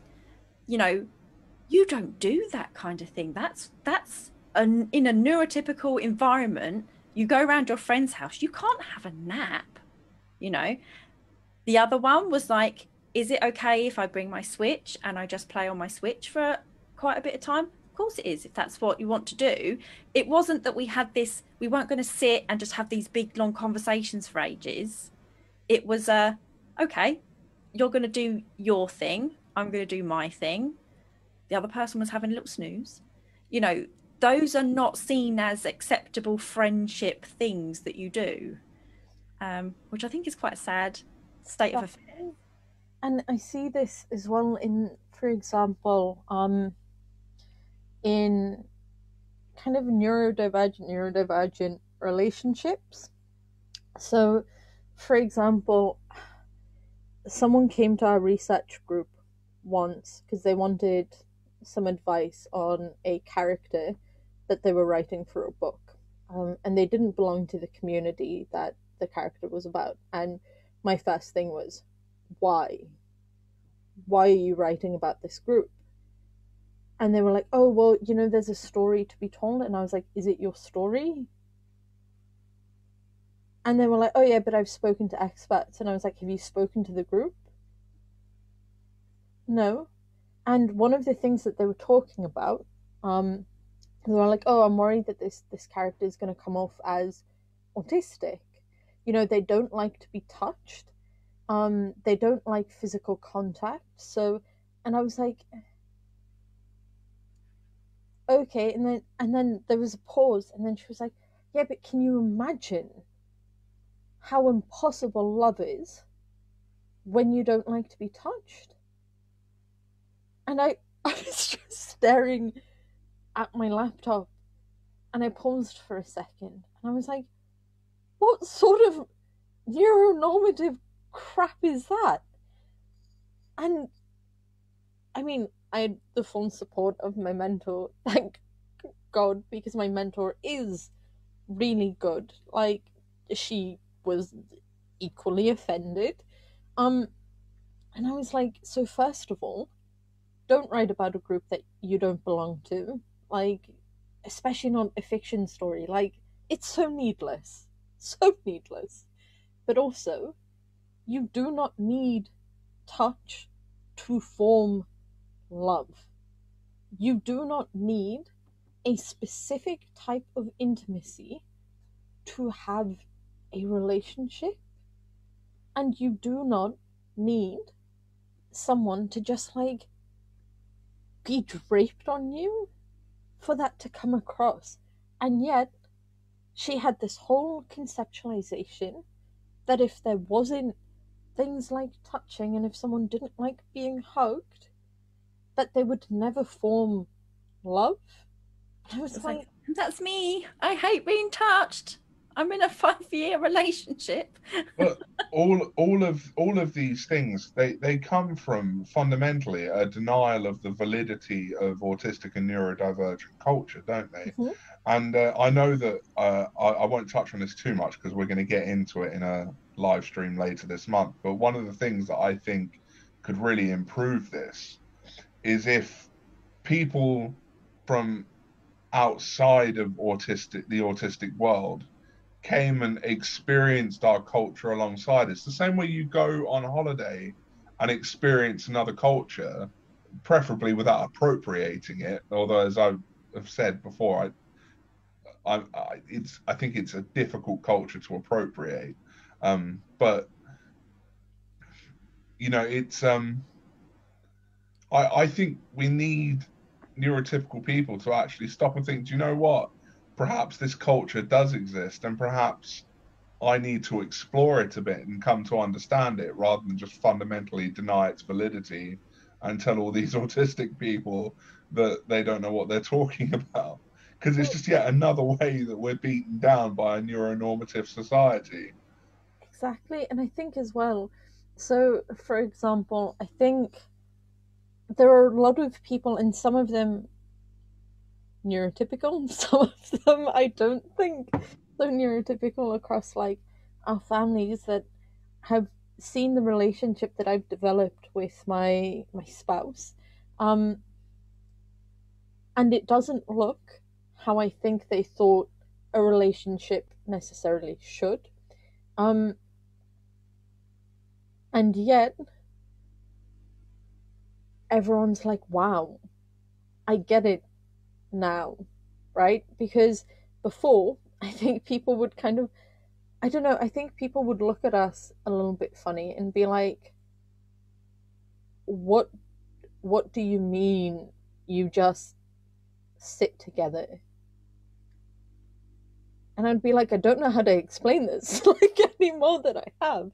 Um, but then they would see the joy and the laughter and the happiness. And I think when people come to our home, they see a lot of happiness, right? They see just this really neurodivergent way of having a relationship, a neurodivergent culture in our house. And it is like a neurodivergent culture. Um, and suddenly they get this overwhelming sense where they're like, that's what it means for a relationship to flourish. And it doesn't look like a different relationship. It doesn't look like two non-autistic people or two like neurotypical people. It doesn't look like that, because that's not what makes us happy, and it's not what makes it work. And the thing is, like, we're brutally honest with each other, and we've got this like really clear communication that I think terrifies some people, because they look at it and they're like, no, I think you're meant to say it. And I'm like, but that would be lying. So I'm not gonna say that. And people misunderstand that radical honesty sometimes that we might have with each other, and they're like, but isn't that a bit mean? And I'm like, no, lying is mean. um but maybe if people did come in and see more and came into autistic, and I mean, when I say autistic spaces, because I always clarify this, and it was really good hearing Chloe clarify this the other day. I mean, like proper autistic spaces. I don't mean where a neurotypical has made a space for an autistic person and there's like one autistic person. I mean, autistic spaces. I think if people were to come in and see the communication and the love and the respect and the happiness that autistic people have for other autistic people, they might stop thinking that we're somehow socially and communicationally deficit, and they might be like, oh, those are actually some like really nice bonds. But for that to happen, they would first have to appreciate A, that it is a culture, and B, that we're fundamentally human, which I think some people struggle with because some people are a little bit bad.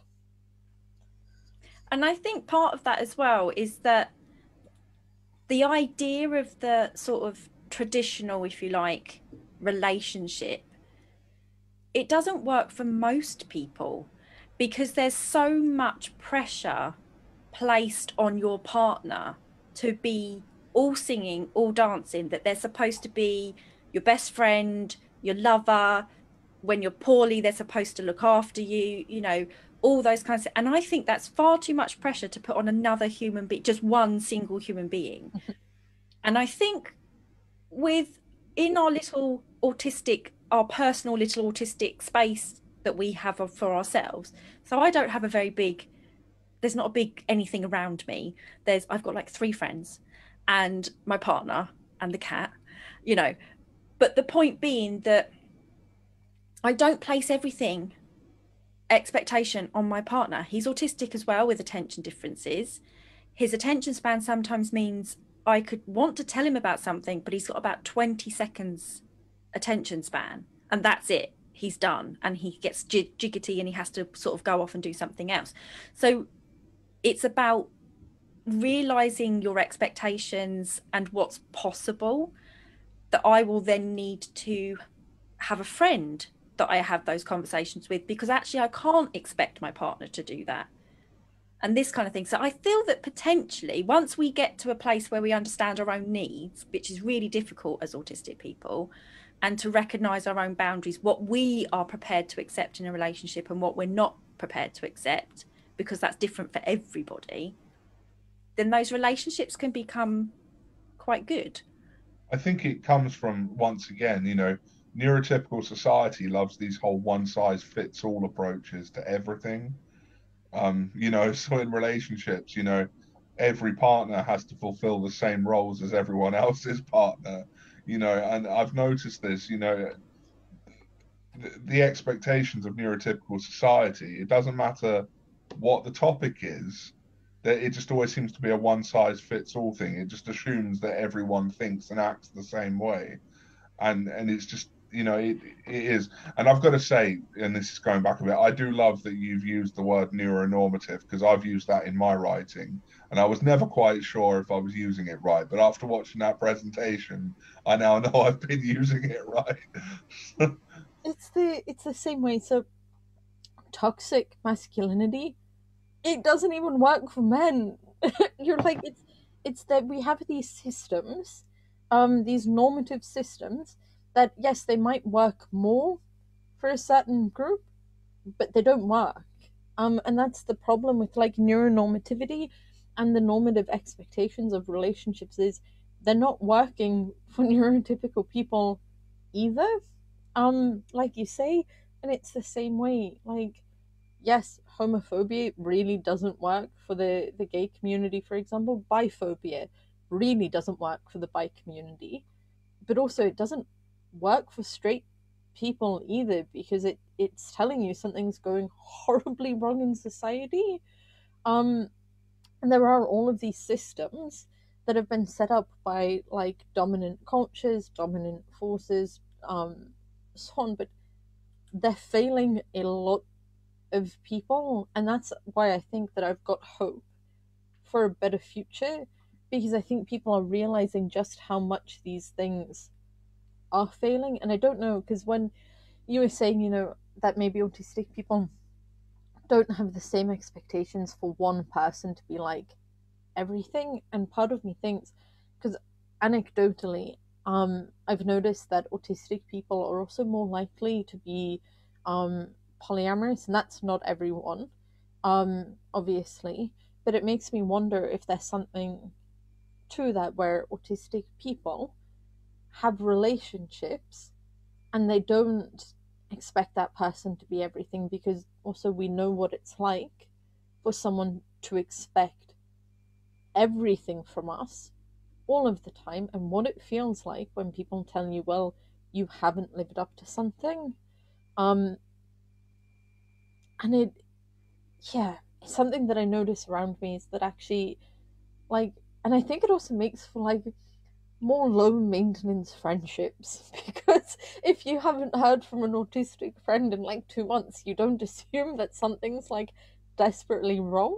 You're not like, and yeah, you can just drop in and be like, I mean, by message, don't drop in on a person's home unannounced. I know you said that and my heart went no.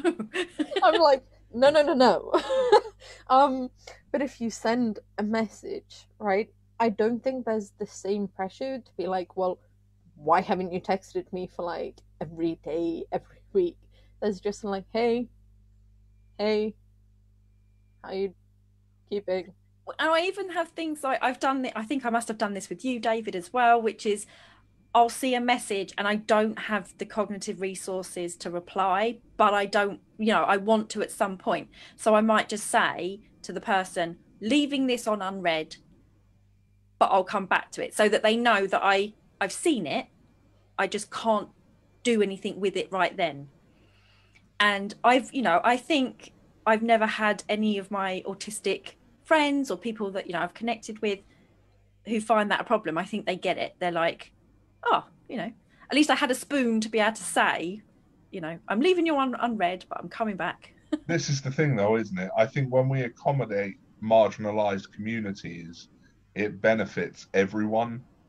You know, if we made accommodations for autistic people, like in society as a whole, society would become a lot more comfortable for everybody. Exactly. And it's one of those things where I'm like, it turns out that when you make a system that's flexible, it's more comfortable for a lot of people. And that's usually something that's really radical in people's head. They're like, what do you mean flexibility? And I'm like, could give it a go. Make a system that doesn't marginalize people. See how that works for you.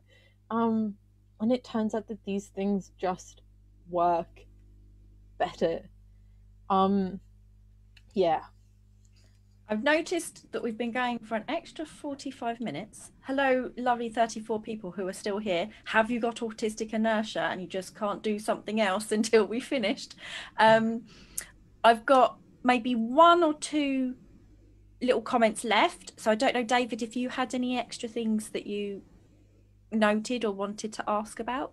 No, no, I think we've covered a lot of what I wanted to ask about.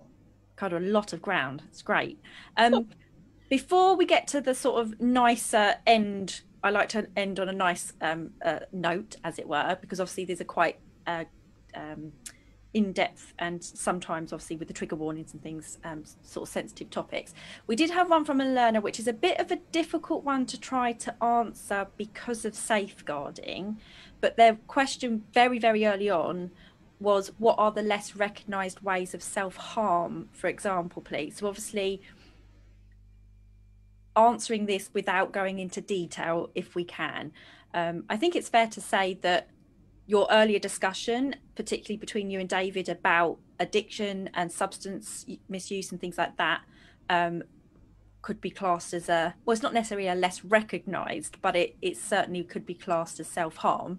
Mm-hmm.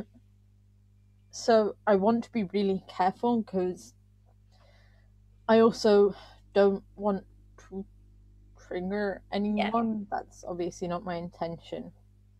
But actually, a study found that autistic people were more likely to use fatal methods, so self-harm that didn't intend to be related to suicide but results in it. But also things like ligatures, and I don't want to go more into that really, but it's self-harm that involves, like, for example, cutting off blood flow, and part of it might be to regulate sensory needs, and then it just escalates. That's an example of one that autistic people are more likely to use. Yeah, it's a very difficult topic, like I say, so it's difficult because it's something we really can't go into detail. So sorry if that didn't really answer that particular learner's question. So like I say, it's difficult. We can't really go into detail. If anyone's got like really specific questions, I don't mind answering people's email. You can find my email, like, I think it was attached to this actually, or I've got a website. And I'm more than happy to have like individual conversations with people because then there are less safeguarding issues. But I'm still not going to go into like graphic detail because that's excessive and no one needs it. Yeah. Okay. And like I say, I wanted to get that one out before because it's quite a sensitive topic. And I think my last thing, because I think I've crossed through the comments that we've already talked about, which is great. My last thing, which is kind of, we've already mentioned it, but I think hammering home that point of, so my note was, I wholly agree with the issue of using some of us in the community as goalposts. I think that's really problematic because that shouldn't happen, because all autistic people are worthy of life and happiness on their terms. And so okay, so when people will say something like, you're such an inspiration, Monique. And it's kind of like, that can be or come across as quite an empty gesture. Okay, what has Monique inspired you to do? What are you going to do with that inspiration? Otherwise, it sounds kind of an empty gesture, to just say that. And we also will find that awkward because we're kind of like, compliments, that's weird, kind of thing. So I think, yeah, being more realistic and balanced. You know, we are still autistic at the end of the day, and it's not like I'm not going to go into it, but my sort of education sounds relatively similar to yours, Monique, in the terms of didn't do well at school and needed that person to actually be able to recognize your abilities and things like that. Mine as well. Yes, and at some point, David, maybe we can support you to do some research into the issue, which is that there's not enough research on addiction and autistic people. Not that I'm trying to like shoehorn you into education, that might not be what you necessarily want.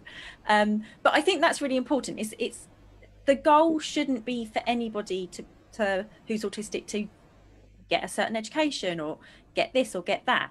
It purely should be for them to be happy in their own bodies, their own skin, their own environment.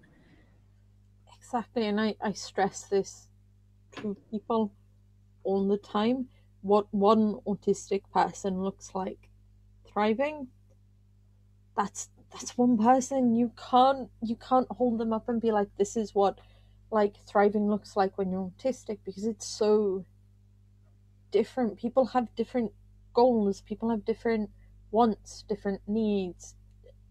Like, I don't want to be anyone's ideal, because it also strips me of my own humanity. And I think a lot of autistic people feel like this, because it's so funny. People say, you're a person with autism, because I don't want to reduce you to your autism or whatever. We're like, no, we're autistic, but thanks. And then they somehow still manage to strip away your humanity by saying that you have to be this one thing, that this is what a successful autistic looks like. And I pointed out to a lot of people, yeah, I have a career at the moment. It's precarious. It's academia. I live contract to contract. It's soul destroying. But also, I wouldn't classify myself as successful yet, because I have a boatload of trauma. I have a really severe depression, and I'm not, even if I've got a happy home and I'm a happy-ish person, I'm not content.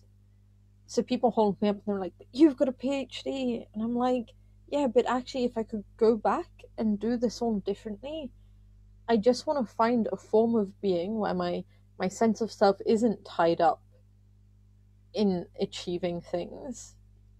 And actually, if the world were a little bit more equal, I would have been happy and content to, for example, have a little house on a plot of land with some chickens and some goats. And that's my idea of happiness. But I'm too terrified to go out and do that, because then people will look at me and be like, but you had so much potential.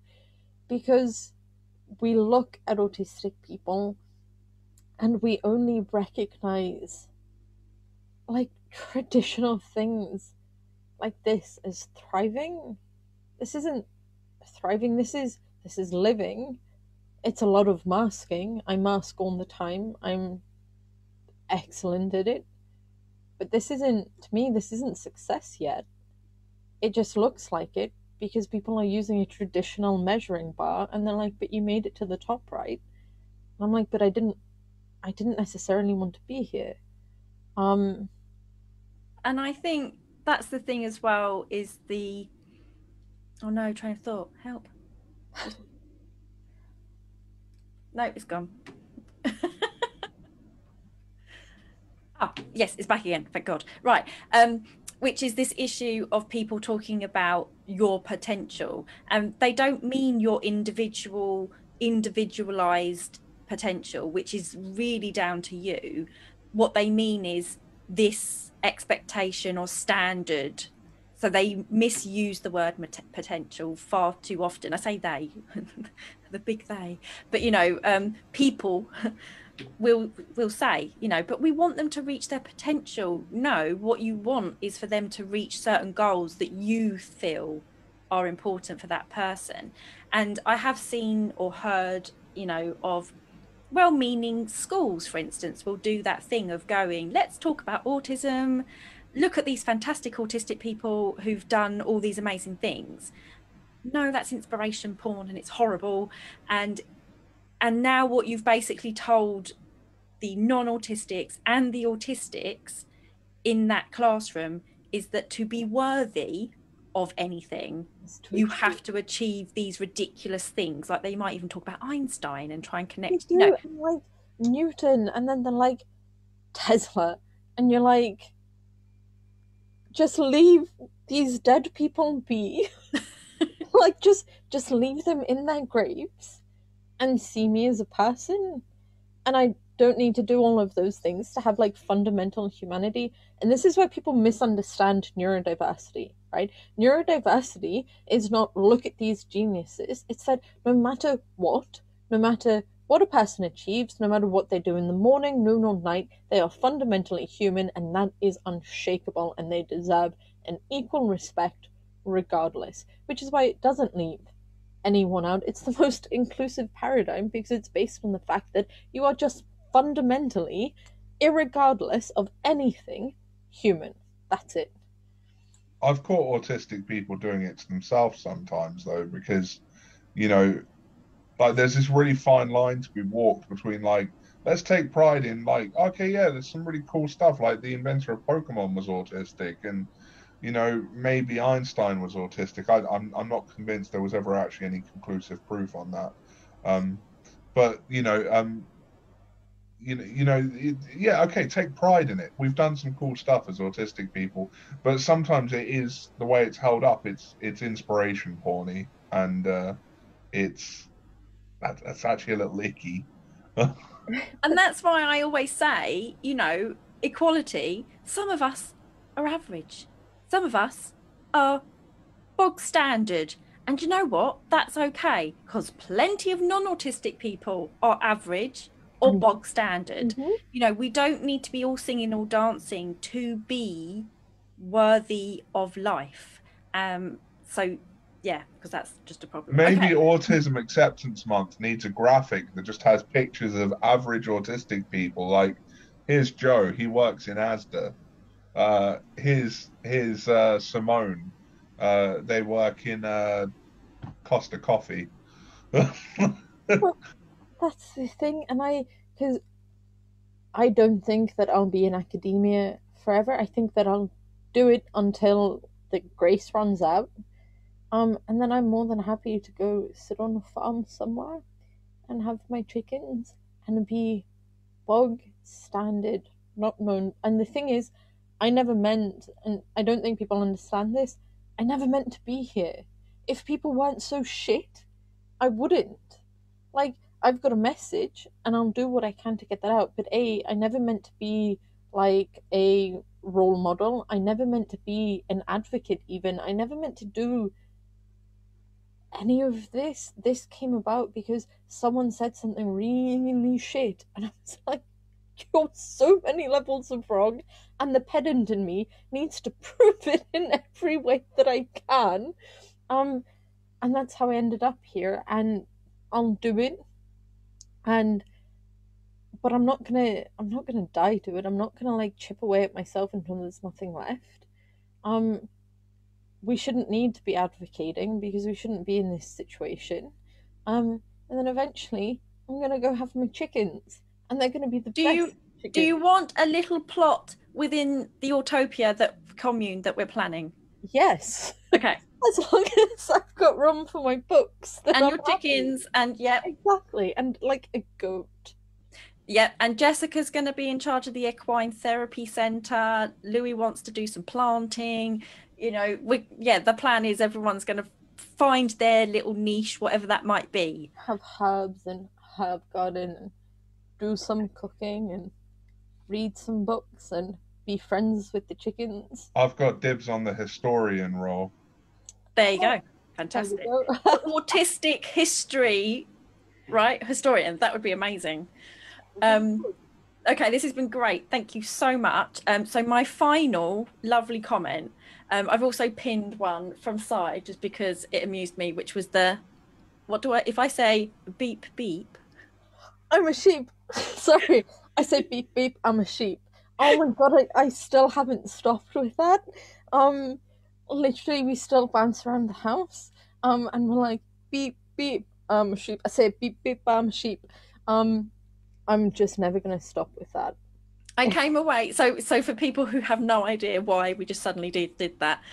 So when I saw Monique talk the other day during the conference that we both attended, Monique made the comment about doing the beep beep, I'm a sheep around your partner, right? And then we had a talk afterwards because we'd already booked to have a chat about Monique coming on Academy and how it was going to work and all that kind of business.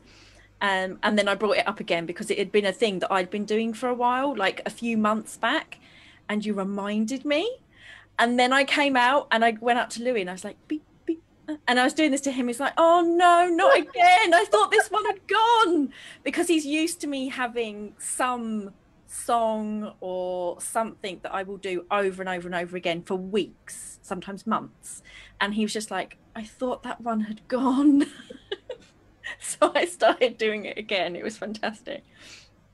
Oh, I've just seen that Wendy says intrigued by your top. Oh, it's just a Doctor Who hoodie, which amuses me because I want everybody to imagine that obviously the inside of the hoodie is bigger than it is on the outside. So that if you imagine like I'm inside with just my feet dangling like this. That's what I want people to imagine. So that was my comment that I pinned from Si, because he put beep beep to remind me, because it amused him as well. And so our final comment for all our guests is, what is your favourite stim? So Chloe warned me about this, and it's like lucky that she did, because otherwise I would have panicked and I would have been like, but actually, and this one gets discounted a lot, and it makes me really annoyed because people think of stims only as being like motor sensory. And I'm like, oh no. And it's this idea that autism has to be external. My go-to stim, and it has been since I was like 13 or 14, is music, and I will play the same song again, again, again.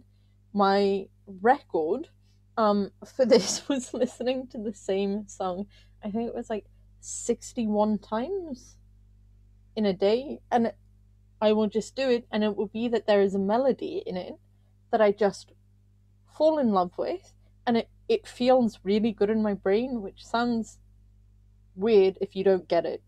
But it'll give me a sensation, and I will be like, I'm going to use that sensation to regulate myself for the rest of the day.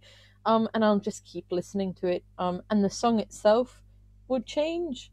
So actually the latest one for me is a song that no one's ever really heard of, called Pin Up Daddy by her name's gone from my head. Pardon? Oh, Rep Madison. Thank you. And I will just listen to it again and again and again and again and again and again. And that's my favorite one, because like it brings me so much joy.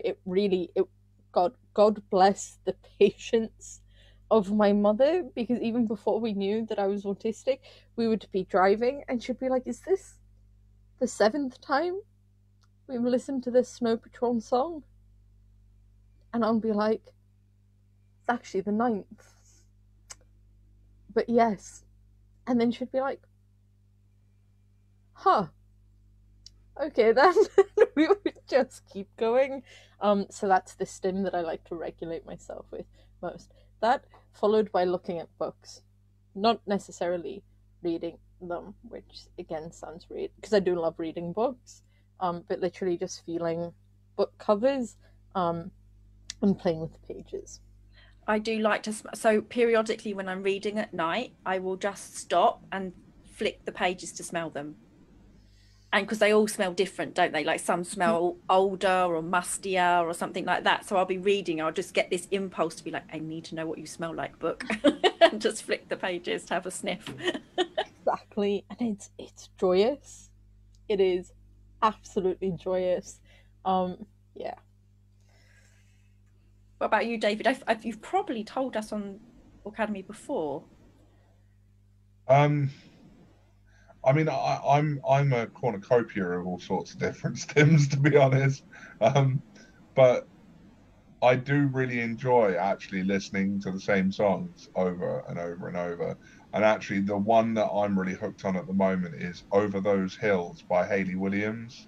So that's the lead singer of Paramore. She's done 2 solo albums in the past 12 months. And I mean, in general, I can't stop listening to both of those albums. But on the second album, there is "Over Those Hills," and I just cannot stop listening to it. I hate the word obsessed, but I am obsessed with that song. I was gonna say I think it's such an underrated stim. People don't recognize it as that, and I think it's one of those that's actually more like normalized in our society. So people are like, oh no, like everyone does that, and you're like, not to the same degree though. Yeah, but the thing is even some of my autistic friends get sick of hearing me play the same songs over and over. They're like, David, like we know this song off by heart now. Can we please have a different artist, different song, whatever, just Anything. please. And I'm like, no, you don't understand. I can't stop listening to this. Oh my god. I went through a stage and I never understood this. So like every now and again someone would be like, oh, this is my guilty pleasure, and I wouldn't understand the idea of a guilty pleasure because I'd be like, why are you so ashamed of yourself like this? And they'd be like, oh yeah, you can't really listen to that band. So you see people say like, oh, Taylor Swift's my guilty pleasure, and I'm like, oh, you could just enjoy the music of Taylor Swift. Yeah. But for ages my go-to was the National, because I like listening with my headphones in, and the National as a band create music that I swear to God is meant to be listened to with headphones because it improves it like so much.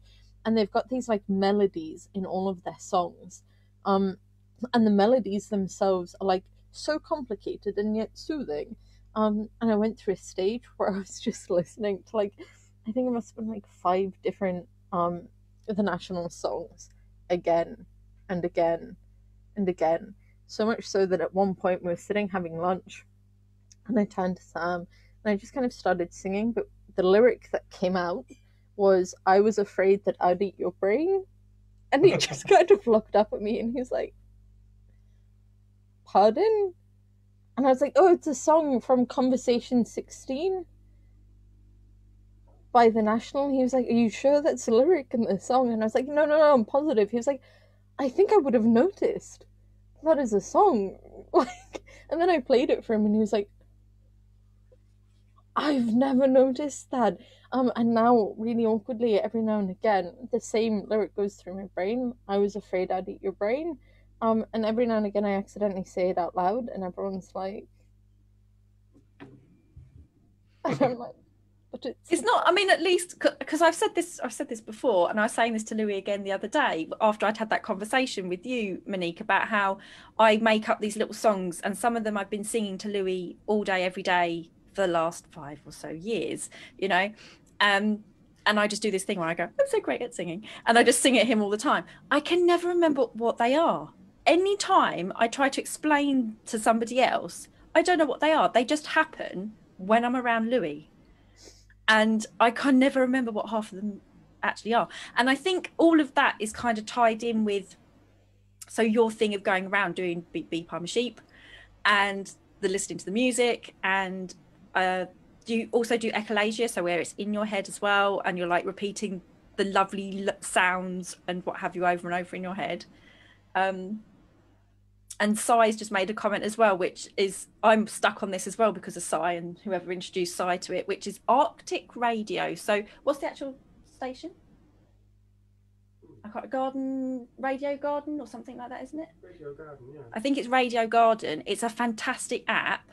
You can basically listen to any radio station from the globe, but we've been listening to an Arctic outpost, a specific outpost in the Arctic that just plays 1940s music 24/7 without adverts, right? That's fantastic. And I like sort of 1940s style music, and I did go for a phase of listening to it all the time, and now I've come back to it. So if anyone's not seen that app, it's actually really, really good. I'm going to need details, because learning that there is a station out there that plays nothing but 1940s music 24 hours a day without breaks, this is like a huge moment for me. It's beautiful. And just I'm really working to contain myself right now. Okay. All I want to do is go, oh my God. Oh, it's Radio Garden, someone said.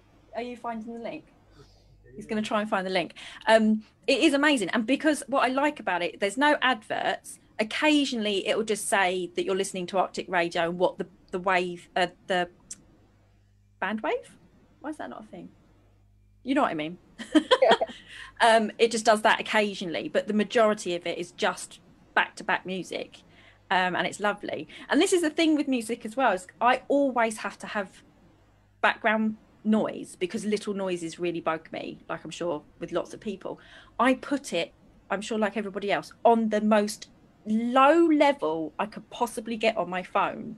I will like bring up the thing until it's like right on the cusp of being mute on my phone, because it just has to be that very, very low level. And the last one I was going to say is, some recent things I found was this band called Mother Mother, if anyone's heard of Mother Mother, and a particular one called Hayloft.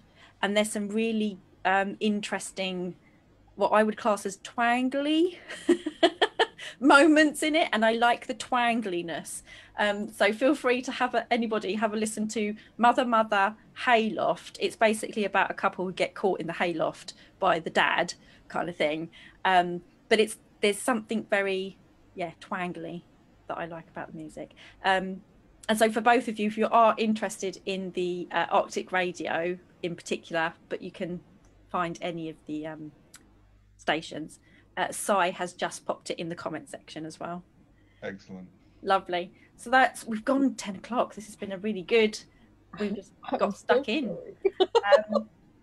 So thank you everybody so much. That 32 people, how many of you definitely have inertia and just can't move away from whatever position you're in? So thank you so much. We've had Monique, I've been Chloe, and we've also had David.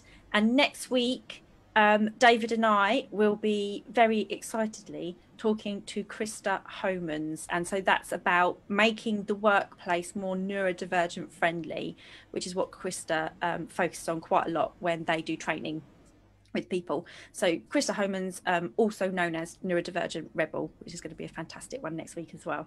Lovely. So thank you everybody. Thank you. Bye.